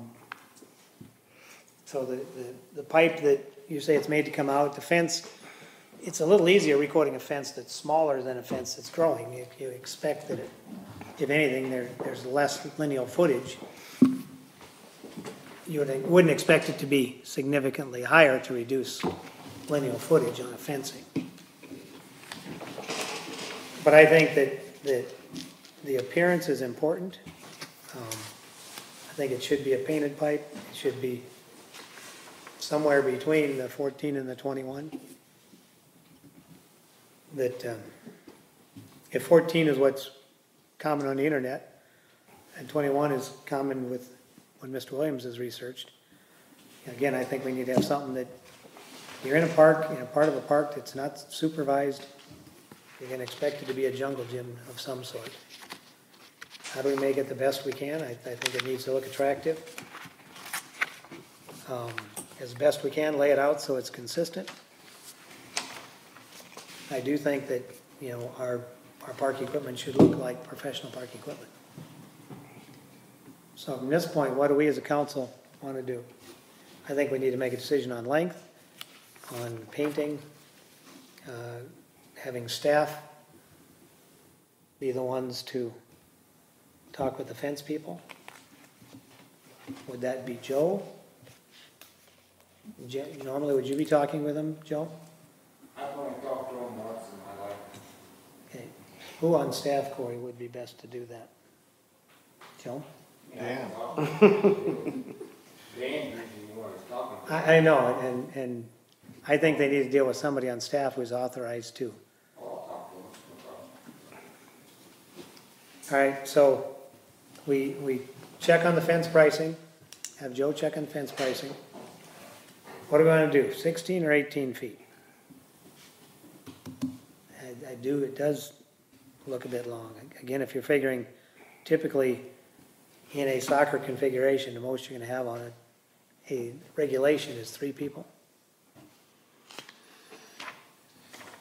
16 feet, you got a lot of room there. You could have more, you could have 4 people, you still got a lot of room. Was the intent to have PVC all the way across so that if you did have more people, you could always add in more people? No, that's the whole No. point of foosball. You want to slide along the pole. You have to get keep your the ball. hands on the PVC, and the PVC has to Well, go. we have different lengths right now. That's, I guess where I'm kind of. Yes, because you have defense and offense. Yeah, so you have different amount of peoples at different poles. See, the point is, if the defenders are hanging on to that pole and they're keeping their hands on it, they both can't run over to the same spot. Right. And so that keeps your spacing. And so rather than have 6 people lined up here in defense, you have 2 on defense. And therefore you intentionally have a shorter PVC. Right, yeah, I understood that. It was a question of, from a uniformity standpoint, does it really matter if all the lengths are different or if they're all the same? Because yeah, you still could have 2 defenders. You can't slide that. If you had more people. But the whole object is for the PVC to slide over your metal pipe. So if you had a long piece of pipe, and you had your goaltender in foosball, which is 1, and that's long, you can't go from one edge to the other if that piece of pipe is X long, because your object is to hold on to the PVC and not let go. That's supposed to slide on that pipe. If that length is 10 feet long, I'm never gonna be able to get to that far side. You would have the other person. I just don't remember if the length, from what I remember when I looked at it, the current length of the PVC pipe was different. And it's supposed to. And it's supposed to be. Okay. Yes. All right. Each other one, you have 3 attackers on 2 defenders type thing. So the idea here is you don't want them letting go of that because you might as well get rid of the pipe at that point, you just got soccer. But the point of foosball is you're anchored to this small piece and therefore you do have to run way over there, you do have to run way over there because you don't want to have this wall of feet to go through. And so that needs to be smaller if the rule is you got to keep your hands on the PVC. And so yes, they do need to be alternating longer and shorter. Okay, I envisioned it differently, so that's why I'm asking. I have played foosball in the past. So if I understand it, we're at 21 feet posts, 21-foot post now, Joe? Yeah. So if we did change it, we're gonna have to put in different, or would we have, I'm assuming we'd have to put in different holes and move them in? At least one side. Yeah, on the side. Yeah. One second. So, I think we've conceded that. Is it 14, 16, 18, or? right, so in theory, by re-drilling the holes, we could, we would, the width between one or the other might be off by a couple inches, but we can, look at straightening that one out, those couple out, or however many there are, I don't remember. If that was our intention as a council, we would instruct Joe to make sure that within a plus or minus, that the left and right differences between the offense and defense is consistent. If we're relaying out one end, you pick the end that's most consistent right now and relay out the other.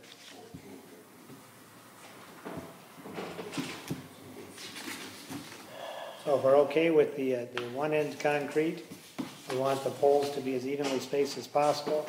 We'd like to see them painted with an enamel Rust-Oleum or appropriate outdoor paint. And what length would we like them to be? Let's compromise at 18. Yeah, that's what I was looking at too.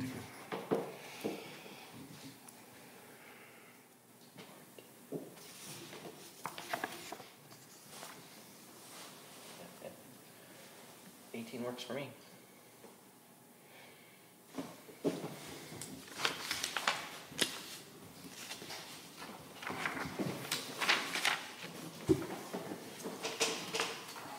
All right. Paint should take care of the rust. The concrete, half of them will be relayed, and spacing will be as uniform as we can make them. The length will be 18 feet, all one section, no joints. Do we want an inner pipe or not?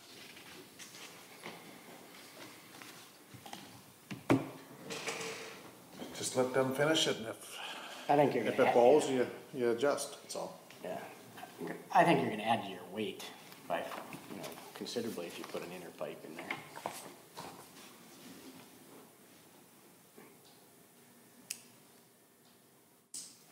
Does that inner pipe go end to end? Yeah. I don't know, that would matter then if you're hooked on the ends, but. Is it stronger? Is it noticeably stronger when you do that? It's not heavy. But do you think it bows less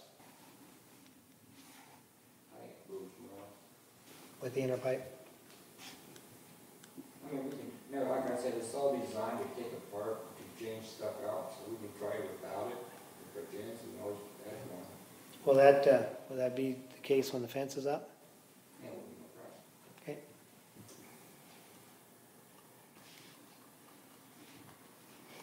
All right. Any other comments? Yeah. The size of the fence, we have to change the internal dimensions. We have to reduce the width from 25. Yeah, and Joe's gonna take care of that. Mr. Mayor? Councilmember Ricker. The only other comment I would have is if squareness is pretty decent and I would say, so then we pick one side, the side that we're gonna move, find the one side that the concrete's broke up the most, if it doesn't matter on our squareness. Did you get that, Joe? Pardon? So when we're looking at which side to take out of the ground, which uprights to take out of the ground, we're looking at the condition of the concrete. We're looking at the spacing between the two rows and the condition of the concrete to decide which case is most severe. Take that one out. So which one is the concrete and the spacing best? Leave that as your anchor side and change the dimensions on the other side. Anything else? You care what color? You want to go blue? Whatever's inexpensive, like we can. Find something on sale, a dark color. Maybe a bunch of paint recycles and have to mix it all together.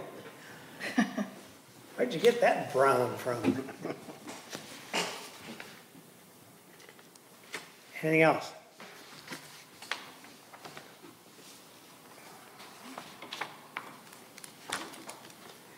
Do we have enough information now to make a motion on Tuesday?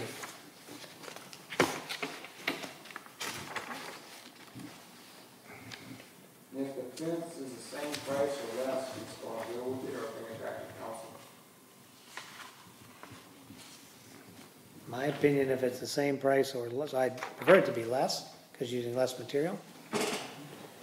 Not much, it's 6 feet shorter is all. Yeah. Same- But same I would number say of if it's the poles. same price or less, we've already authorized it. Council agree?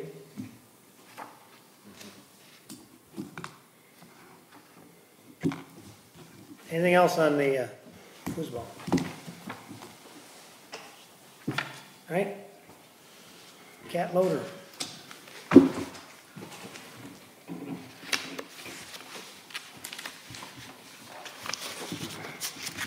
Mr. Mayor? Reverend Brian. I know on the equipment replacement schedule, that this year the cat loader was up for replacement. The current loader's 40 years old. It is leaking hydraulic oil, and the transmission as well is leaking. I know Joe's mentioned it's not economical to drive it, to use it outside of the shop, but it's not very feasible to get from point A to point B. The four-wheel drive isn't working, so he mentioned that he was trying to use it to move snow around and it got stuck. Let me just told you up there, before you beat it up too bad, we want to sell this thing. Okay. And we do have it in our capital improvement bucket, budget, so I would more accentuate, the new one needs to do the following. And I think the part here about taking pressure off the skid loader, and, something we could drive out on roads and move trees, and so I think its additional capacity is really what we want to emphasize. So nobody comes back and uses this Okay. to lower our trade-in price. So Joe's looking at to get a loader that has the quick attach with the auxiliary hydraulic in front, so that down the road we can get other attachments. He had put some attachments with some possible replacements, just for an example. That one did have a set of forks on it, so that's something that can be used. We can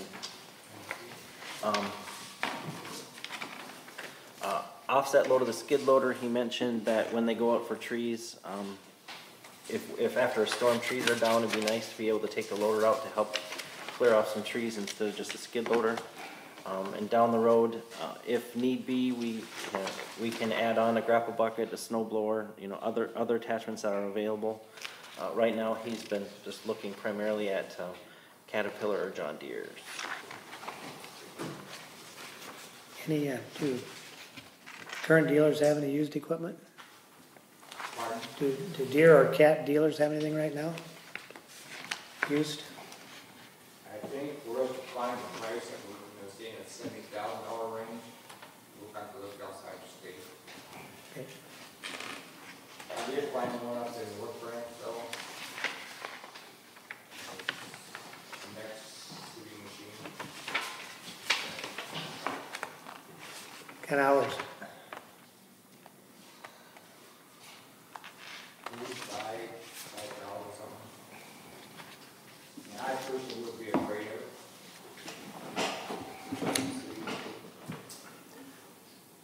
Mr. Mayor? Reverend Brian? I was looking on the Caterpillar site today, and I guess the one question that I just didn't know, what's the big difference between like a 936 and a 906? I was guessing the 906 would be smaller. Is because there seem to be more used 906s out there. Is it also a matter of how high it can lift? It's that, and people use the 906s and stuff, like for parking lots and stuff. We just, like, do snow with them. One of the questions you had that came up at the road and bridge was the lifting capacity and height. Is the 930 right now less than you would prefer it to be? It's fine. And so it lifts as high as you need it to? Okay, so when you say same size or size bigger. In current understanding, the 930s that are on the market are the same as the 930 we have now. Only current in their construction. But as far as its lifting capacity and lifting height, a 930 now is gonna be the same as our 930 before. Right. And 936 is gonna be increased in that. How about length, as far as getting into the places you want it to go to? 36 and 30 gonna be the same? That's pretty close to the same.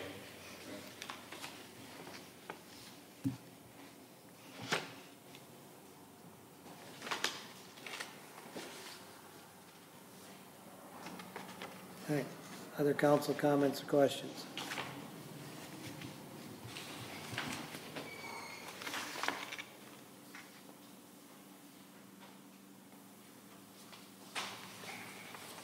And if we go out of state, our now the trade-in value, out of state ones, so if you want to try to still bid it auction. On the used ones you're looking at, do you think there's trade value, or we have to go? I honestly never talked to them. I don't know. I was gonna call one of them to see what they do. Okay, so how do we want to approach this? We want to give Joe authorization to be talking to people to get us some specific information, so we know specifically what we're talking about for trade and feature and dollar. So I think at this point, we authorize him to start his investigation in earnest and bring us back information. That makes sense to the council? You could. It's like a fire truck, when you find one you want, by the time it comes back to council, it's gone. I think that one of the differences here is we're dealing with a fire department that's already done this on their side, and they've been watching this for a while. I think we're getting, Joe's starting to collect some information, and I think realistically saying, we're gonna get a bucket and maybe one or two attachments, but if we get the, like we said at the road and bridge, the must-haves and the would like to haves. Must-haves, I've gotta have the quick attach, I've gotta have this, I gotta have this. So if he defines those things and then the things he'd like to have within the price range, we can then see what he's finding, and at the next meeting say, you know what, we've got the money, you can go up to this much, make sure you get the must-haves. So I think for him to at least do a little more research, find out what our trade-in is worth in this market, or do we have to just sell it outright to somebody else? I think we have a little more information would be helpful to have. Because we need to know if there really is any trade-in value on a purchase like this. Or we're back to selling it for peanuts. Even though it's a really good machine. It's an awesome machine, It's yes. just not exactly what we want It's a right now. tremendous job, we need something more versatile. The Caterpillar, $58 they said it was 15,000. To them as a trade-in or as That's straight. it's a trade-in? But there's no way you can buy a machine from Caterpillar for $2,000 for that kind of price either. Not here. Well, that's, I think, the question at hand is, you know, if we go to one of these guys, is that thing worth anything on trade, or?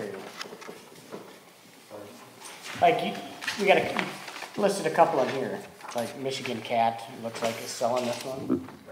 You know, if we were to go buy this one, would they give us anything for that on trade? Yeah. And that's what I'm saying, I think Joe needs to ask some of those questions too. This, I'm pretty sure this exact same one on Equipment Trader is on Caterpillar's site listed under their used machines. At least that's what it looked like to me. What? I'm sure it is. Yeah, so I don't know how that works. You know, I'm assuming you're working with different vendors to, who's gonna bring it, get it sold, so. All right, so is it clear enough what we're gonna ask Joe to do? Like, how to get more information to us, so we can authorize him to proceed? All right? We have a request on 20232 Wolfram. regarding the end of the driveway. Mr. Mayor, Councilmember Bryan. this resident mentioned that their end of their driveways, their driveway's all concrete, and that their end of their driveway's was broken up. There was at least one incident where the snowplow drove over a corner, and it, broke off the corners. I attached some pictures. I'm just looking to get some information on how to handle these types of issues and resolve this one. The driveway's not currently level to the street, so I could, if there was something where anything went off a little bit, it is into the right of way, but it could easily catch a corner. Where does something like this fit in to either fix or repair, or to repair the driveway or address the residents' issue? And again, this is a cul-de-sac, Mm-hmm. and I have been out and seen this. I did. And it does look like that cul-de-sac is a bit narrow. I talked to Joe about it, and there's a couple of things. That the second page of pictures is that where 203rd is going on to Sodium. Yeah. Sodium? And I talked to Joe about that before. It does seem to be appropriate to fill that and to blacktop over that. This seems to be obviously a radius where the people are not sticking to the blacktop. First thing I noticed driving out there was those potholes on either side of entering that cul-de-sac. It did look like the cul-de-sac was narrow in the middle. You could see where we had driven off it when we were plowing, pulled upside, and where cars seem to be going. I don't know if it's cars or garbage trucks or school buses, but they don't seem to be able to stay in the blacktop when they're making that. It does seem that we would want a smooth edge there. And I think that is something that we could work out a portion of it that's in our right of way, and maybe go back to that expansion joint or saw cut or whatever it is there. Have the homeowner take a portion of it, we take a portion of it, but blend the blacktop together. And he can do what he wants with the blacktop to the concrete, but. Mr. Mayor, Councilmember Rickard. you are opening a huge can of worms. Absolutely. And by me looking at this picture, I see cracks everywhere in that driveway. So there's no way you can tell me with a certainty that that a snowplow went over that corner and that's what broke it. So you start repairing one driveway at any cost in the city, you're gonna get everybody in the whole town saying, hey, you guys did this to my driveway, whatnot. We are, I live on a corner, my road's wide enough, and people cut the inside, regardless of the winter, summer, so I never get grass growing there, so it basically looks like this. But I don't expect the city to come out and try to fix that. I think if you even slightly suggest that the city pays to repair any of that, you're gonna open a huge can of worms, and it's a big, big mistake. I got brush mowing Monday, and I seen two concrete driveways, broke the same way. They're on the straightaways.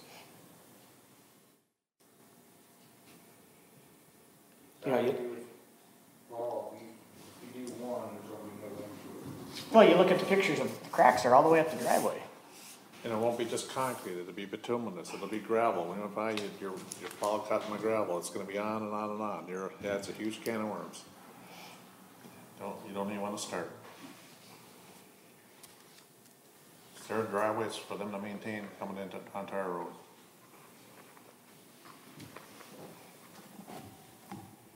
So even if the plow did catch the corner, and we had conversation, and the resident had conversation with staff about it, and we haven't really we don't say in our spec, I guess we kind of assume that their driveway should be flush with the road, but it's not inspected or enforced at all. Is it still not our problem? No. No. We talked to the city attorney about it already, and he said it's in the road right of way, so it is not, it's within our legal rights to maintain the roads and that. And again, you know, in my opinion, based on the way the rest of that driveway's cracked, you can't sell me on the fact that that was done by the snowplow.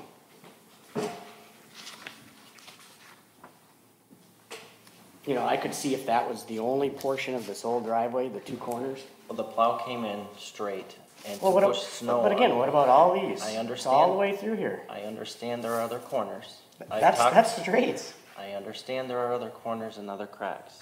The plow came in straight into the cul-de-sac and caught the corner of the driveway. As it was just to clear off the blade.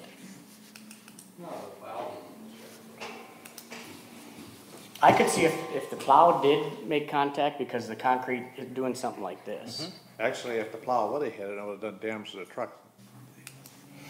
They could be liable to the city for damaging the plow because that driveway wasn't installed properly. It ripped the concrete out, it wouldn't just crack it. That's cracked from weight driving on top.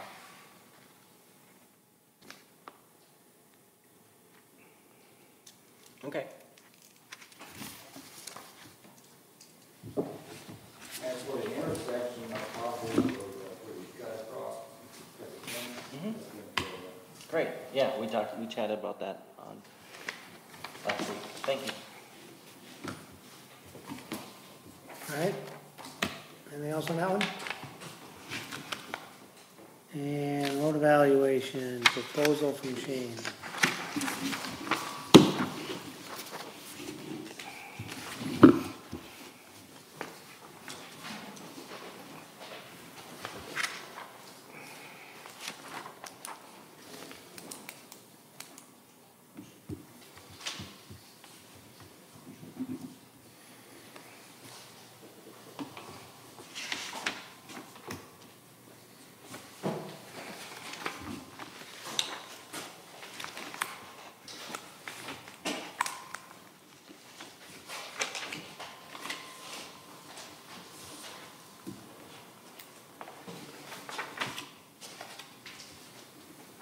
Questions on that?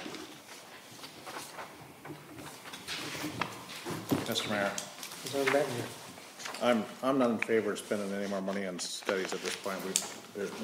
When we became a city, we did capital improvement plan for our roads, for everything. 2012, there was a full, study on the blacktop roads. 2015, it's been updated. There's been thousands of dollars spent on it, and none of the information's ever been used to finance the plan, so it doesn't pay to keep doing plans that you're not gonna fund. Shane already from the 2012 one said the minimum that we should have per year is $240,000. We're not even gonna fund that. Not even close. So why keep doing studies and say we need more? We know the roads haven't gotten better. Do you have a 5-year capital improvement plan in place? Let's do 1 year. Let's do something in 1 year. We won't even fund that.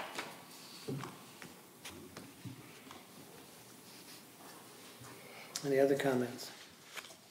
It's 2012 plan, he had a recommendation there, $240,000 per year.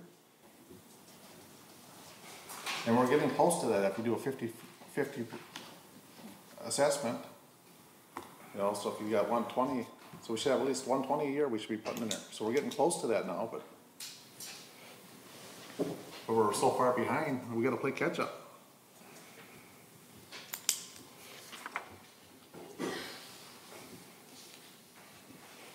Any other comments on this? Mr. Mayor, Councilmember Rickard. you know, it's obvious that we need to do something. It's like Councilman Bettinger said, I just hate throwing dollars and they seemingly are going nowhere. You know, we did do the road and bridge study and we didn't do anything with it. It's just, I know we need to come up with some plans, and we need to start taking some actions on, you know, our roads. Again, we haven't done anything significant for how many years? You know, again, you know, it's all based on funding. We had the meeting the other night about how are we gonna fund it.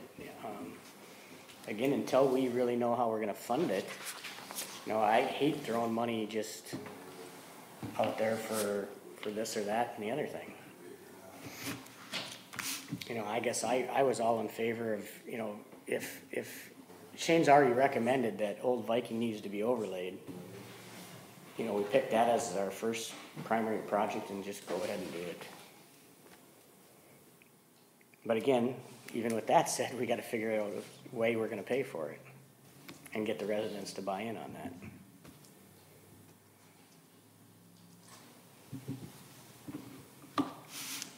So anytime you start talking assessments, nobody's happy. Well, I agree, we don't want to keep being reactionary, waiting for things to break down and do them. I would like to see a formal 5-year plan, you know, based on the roads he's looking at, keeping the ones that are in decent shape from becoming poor shape, and starting a plan to fix up the ones that have deteriorated. I think it's a good investment. I don't think it's just throwing good money after bad. I think it's a good investment. And, you know, the discussions we've had is, yeah, there's a lot of money needed. Where are we gonna get it all? And I think this is a necessary step to find out if we can assess 50%. I don't know that we get away with, you know, 50%, other than, you know, the example we had, if the numbers are true on Old Viking, if we can spread it out over 66 homes, that seems more reasonable. Is it still within the 429 test? You know, we didn't ask that question. We didn't answer that question. But as we discussed in our meeting the other day, that same formula is not going to work on, you know, a road with 10 homes or 20 homes as opposed to 66 homes.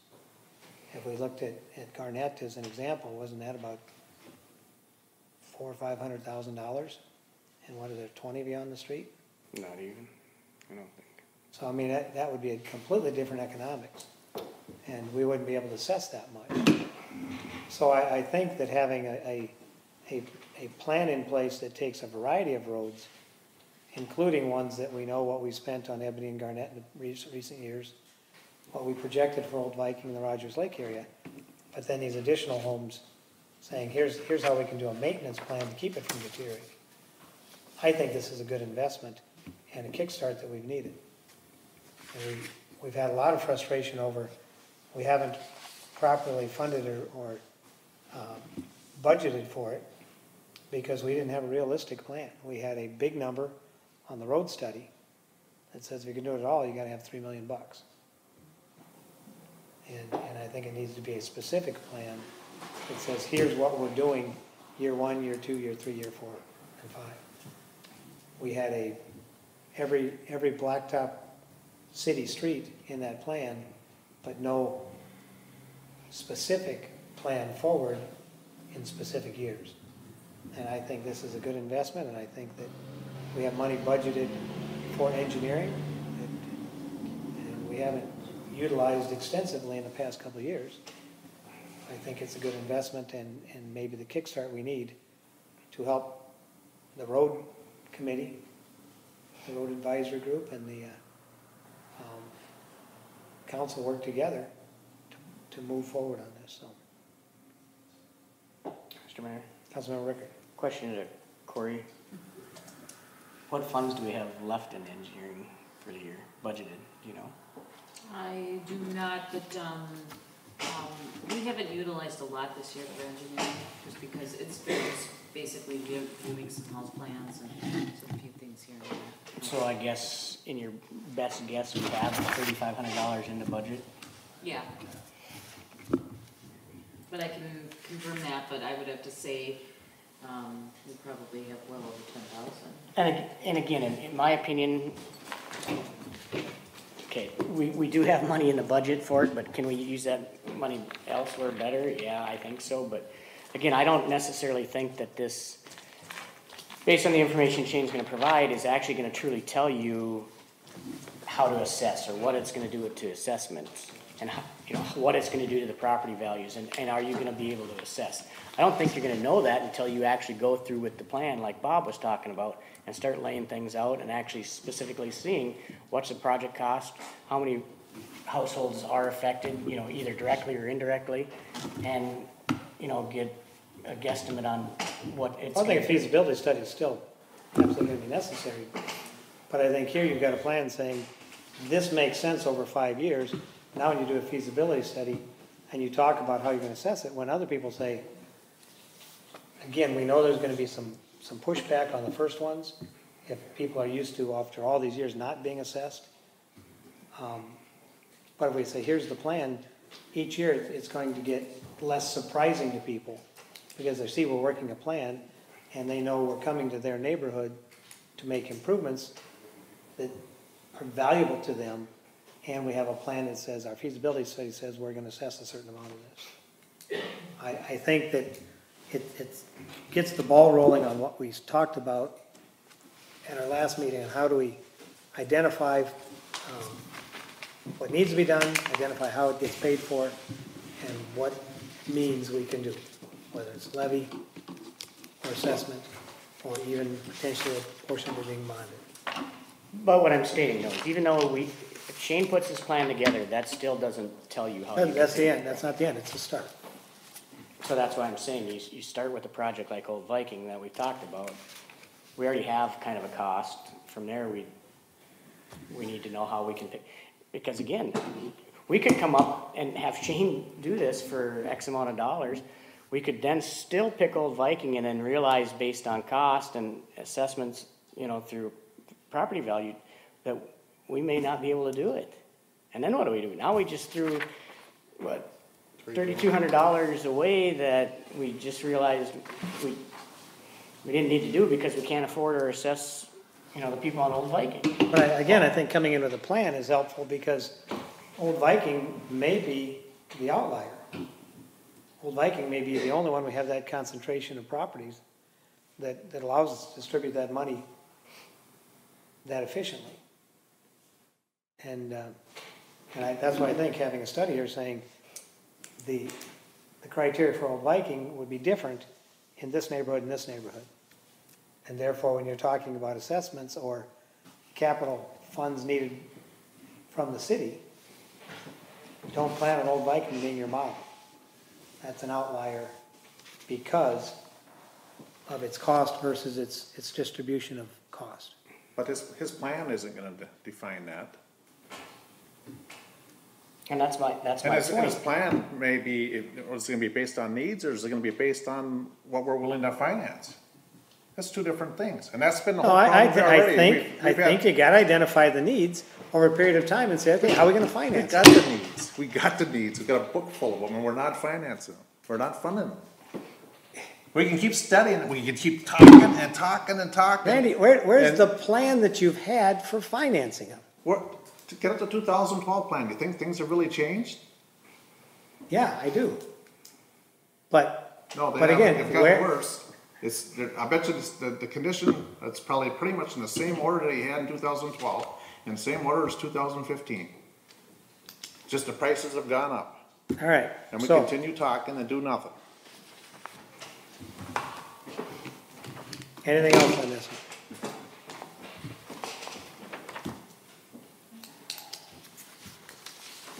All right. I have one other question for Liz, and depending on that, for the council. With the extended meeting we had last time at P and Z, we had 7 public hearings. 5 of those didn't get a actual hearing, we got continuation. 4 of those had building plans involved with them. And the prospect of having a 45-day extension on their plans puts them into the fall and might jeopardize some of those. So my question would be, the continuation of the public hearings is to the Planning and Zoning meeting on August 22nd. would, depending on the recommendations coming from the P and Z after those public hearings are completed, would there be sufficient time, Liz, to prepare something for council if we were to have a meeting to act on that immediately thereafter, say Thursday the 24th? If that could be prepared for those that were recommended to proceed, would then the council be available on the 24th of August to meet so that those people could have a yay or a nay and either put their plans to bed or put them into motion? So, And Mr. Mayor, can I say Councilmember one Rick. thing wrong? And that's why this whole 7 o'clock meeting start time is ridiculous. In my opinion, if you have a P and Z meeting that you know have that many items and are gonna be pretty lengthy, why not change the meeting time rather than having a whole separate meeting? well, it's. Now you're taking up two We nights. we had 3 meetings this year we didn't even have, or within the last 8 months we didn't even have. And then we end up with 7 in one month. But again, we were well aware of how many were on the agenda, so there's no reason why we couldn't have said, hey, because Not the month before we weren't. for last month? We became aware when that meeting was planned, yeah. Yeah, but that's what I'm saying. There's no reason why we can't then publish and state, hey, because of the. Well, but you have to have a time definite, when you post the public hearing, you have to have a time specific. We didn't know at our last council meeting there were gonna be 7 public hearings at that time.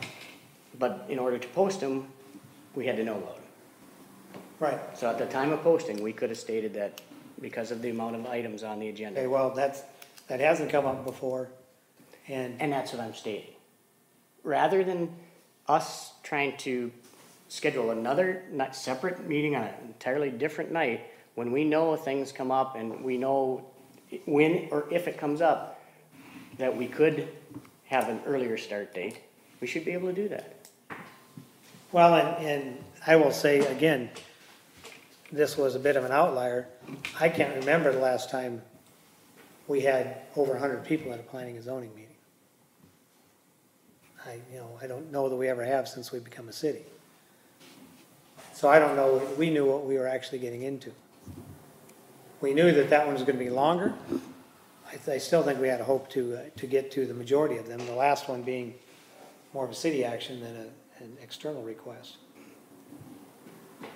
Well, because you look at right now, budget-wise, we haven't even gone through anything really in the budget. And what we're scheduled for one more meeting? We're gonna have to schedule more budget meetings. That's more and more meetings. It's just because we're not thinking ahead and we're not pre-planning. In my opinion. And again, in my opinion, the whole and it may not have still allowed us to get through everything, but at least it gives you X amount of more hours allotted in that night to try to get through it, rather than wasting, one other complete night. I don't know about the rest of you, but I do got other things going on too, so. I'm And out other of town that week commitments. of the 24th, so, but it doesn't set them back 45 days, it's 1 month, it's 30 days. We would have made a decision next Tuesday and said it's gonna be next month, so it's really 30 days. Well, it's not gonna be till September 12th. Yeah, Okay. it's 1 month, about a month and a half. And if it's We that would have made urgent. something on the 8th instead of, the 8th of August instead of September 12th, so 5 weeks. And I'm just saying that if we did something on the 24th, we could move that up by 2.5 weeks. In the past, as a township, they wanted it that fast, we actually made them pay for the extra meeting. I realize that it wasn't their fault that it got delayed too, but the P and Z could have maybe had a second meeting or continued theirs.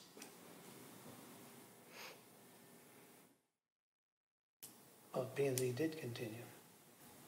But they could have had a second meeting, they could have had a meeting this Tuesday, and we could have had it for our council. Yeah, but we didn't know that. We didn't know if the applicants were available. when you continue it, you have to continue it to time and date specific. And not knowing if the applicants could make up their minds that quickly, if the staff could make up their minds that quickly. We, at that point, it was 10 o'clock, 10:30. You have to continue to a time specific, and that's why we ended up picking the next P and Z, because it was time and date specific, which is a requirement. Yeah, we debated that. Can we have something in between? Can we do something? Can we stay longer? But it'd been a long enough night as it was, so. Well, I'm not available that week, so.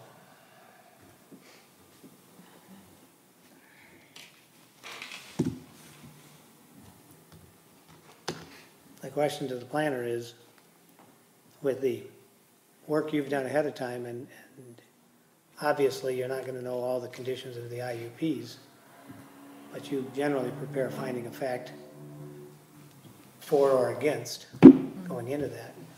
Would that even be a reasonable time frame for you to have something for the council?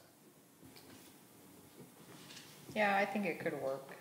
They've got the extra month now to kind of work out some details, of conditions that were specified previously, so, yeah, the only trouble would be is if P and Z recommended some change, they wouldn't have time to get it to you in 2 days. But, things can be made a condition of approval, it just depends what it is.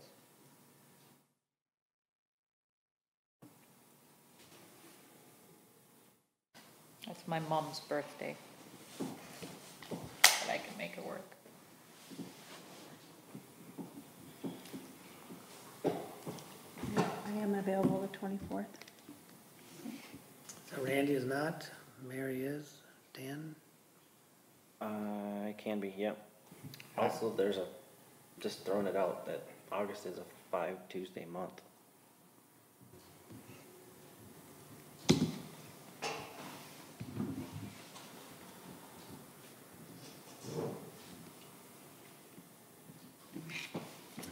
Paul? I gotta look at my schedule, cause I gotta travel out west towards the end of the month, beginning of September, and with Labor Day in there, I gotta figure out and other meetings I don't wanna miss. I think it's a little tactical. All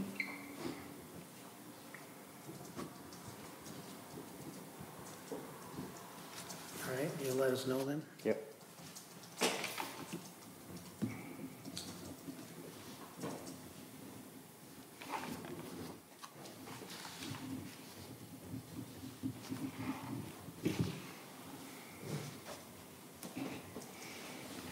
All right.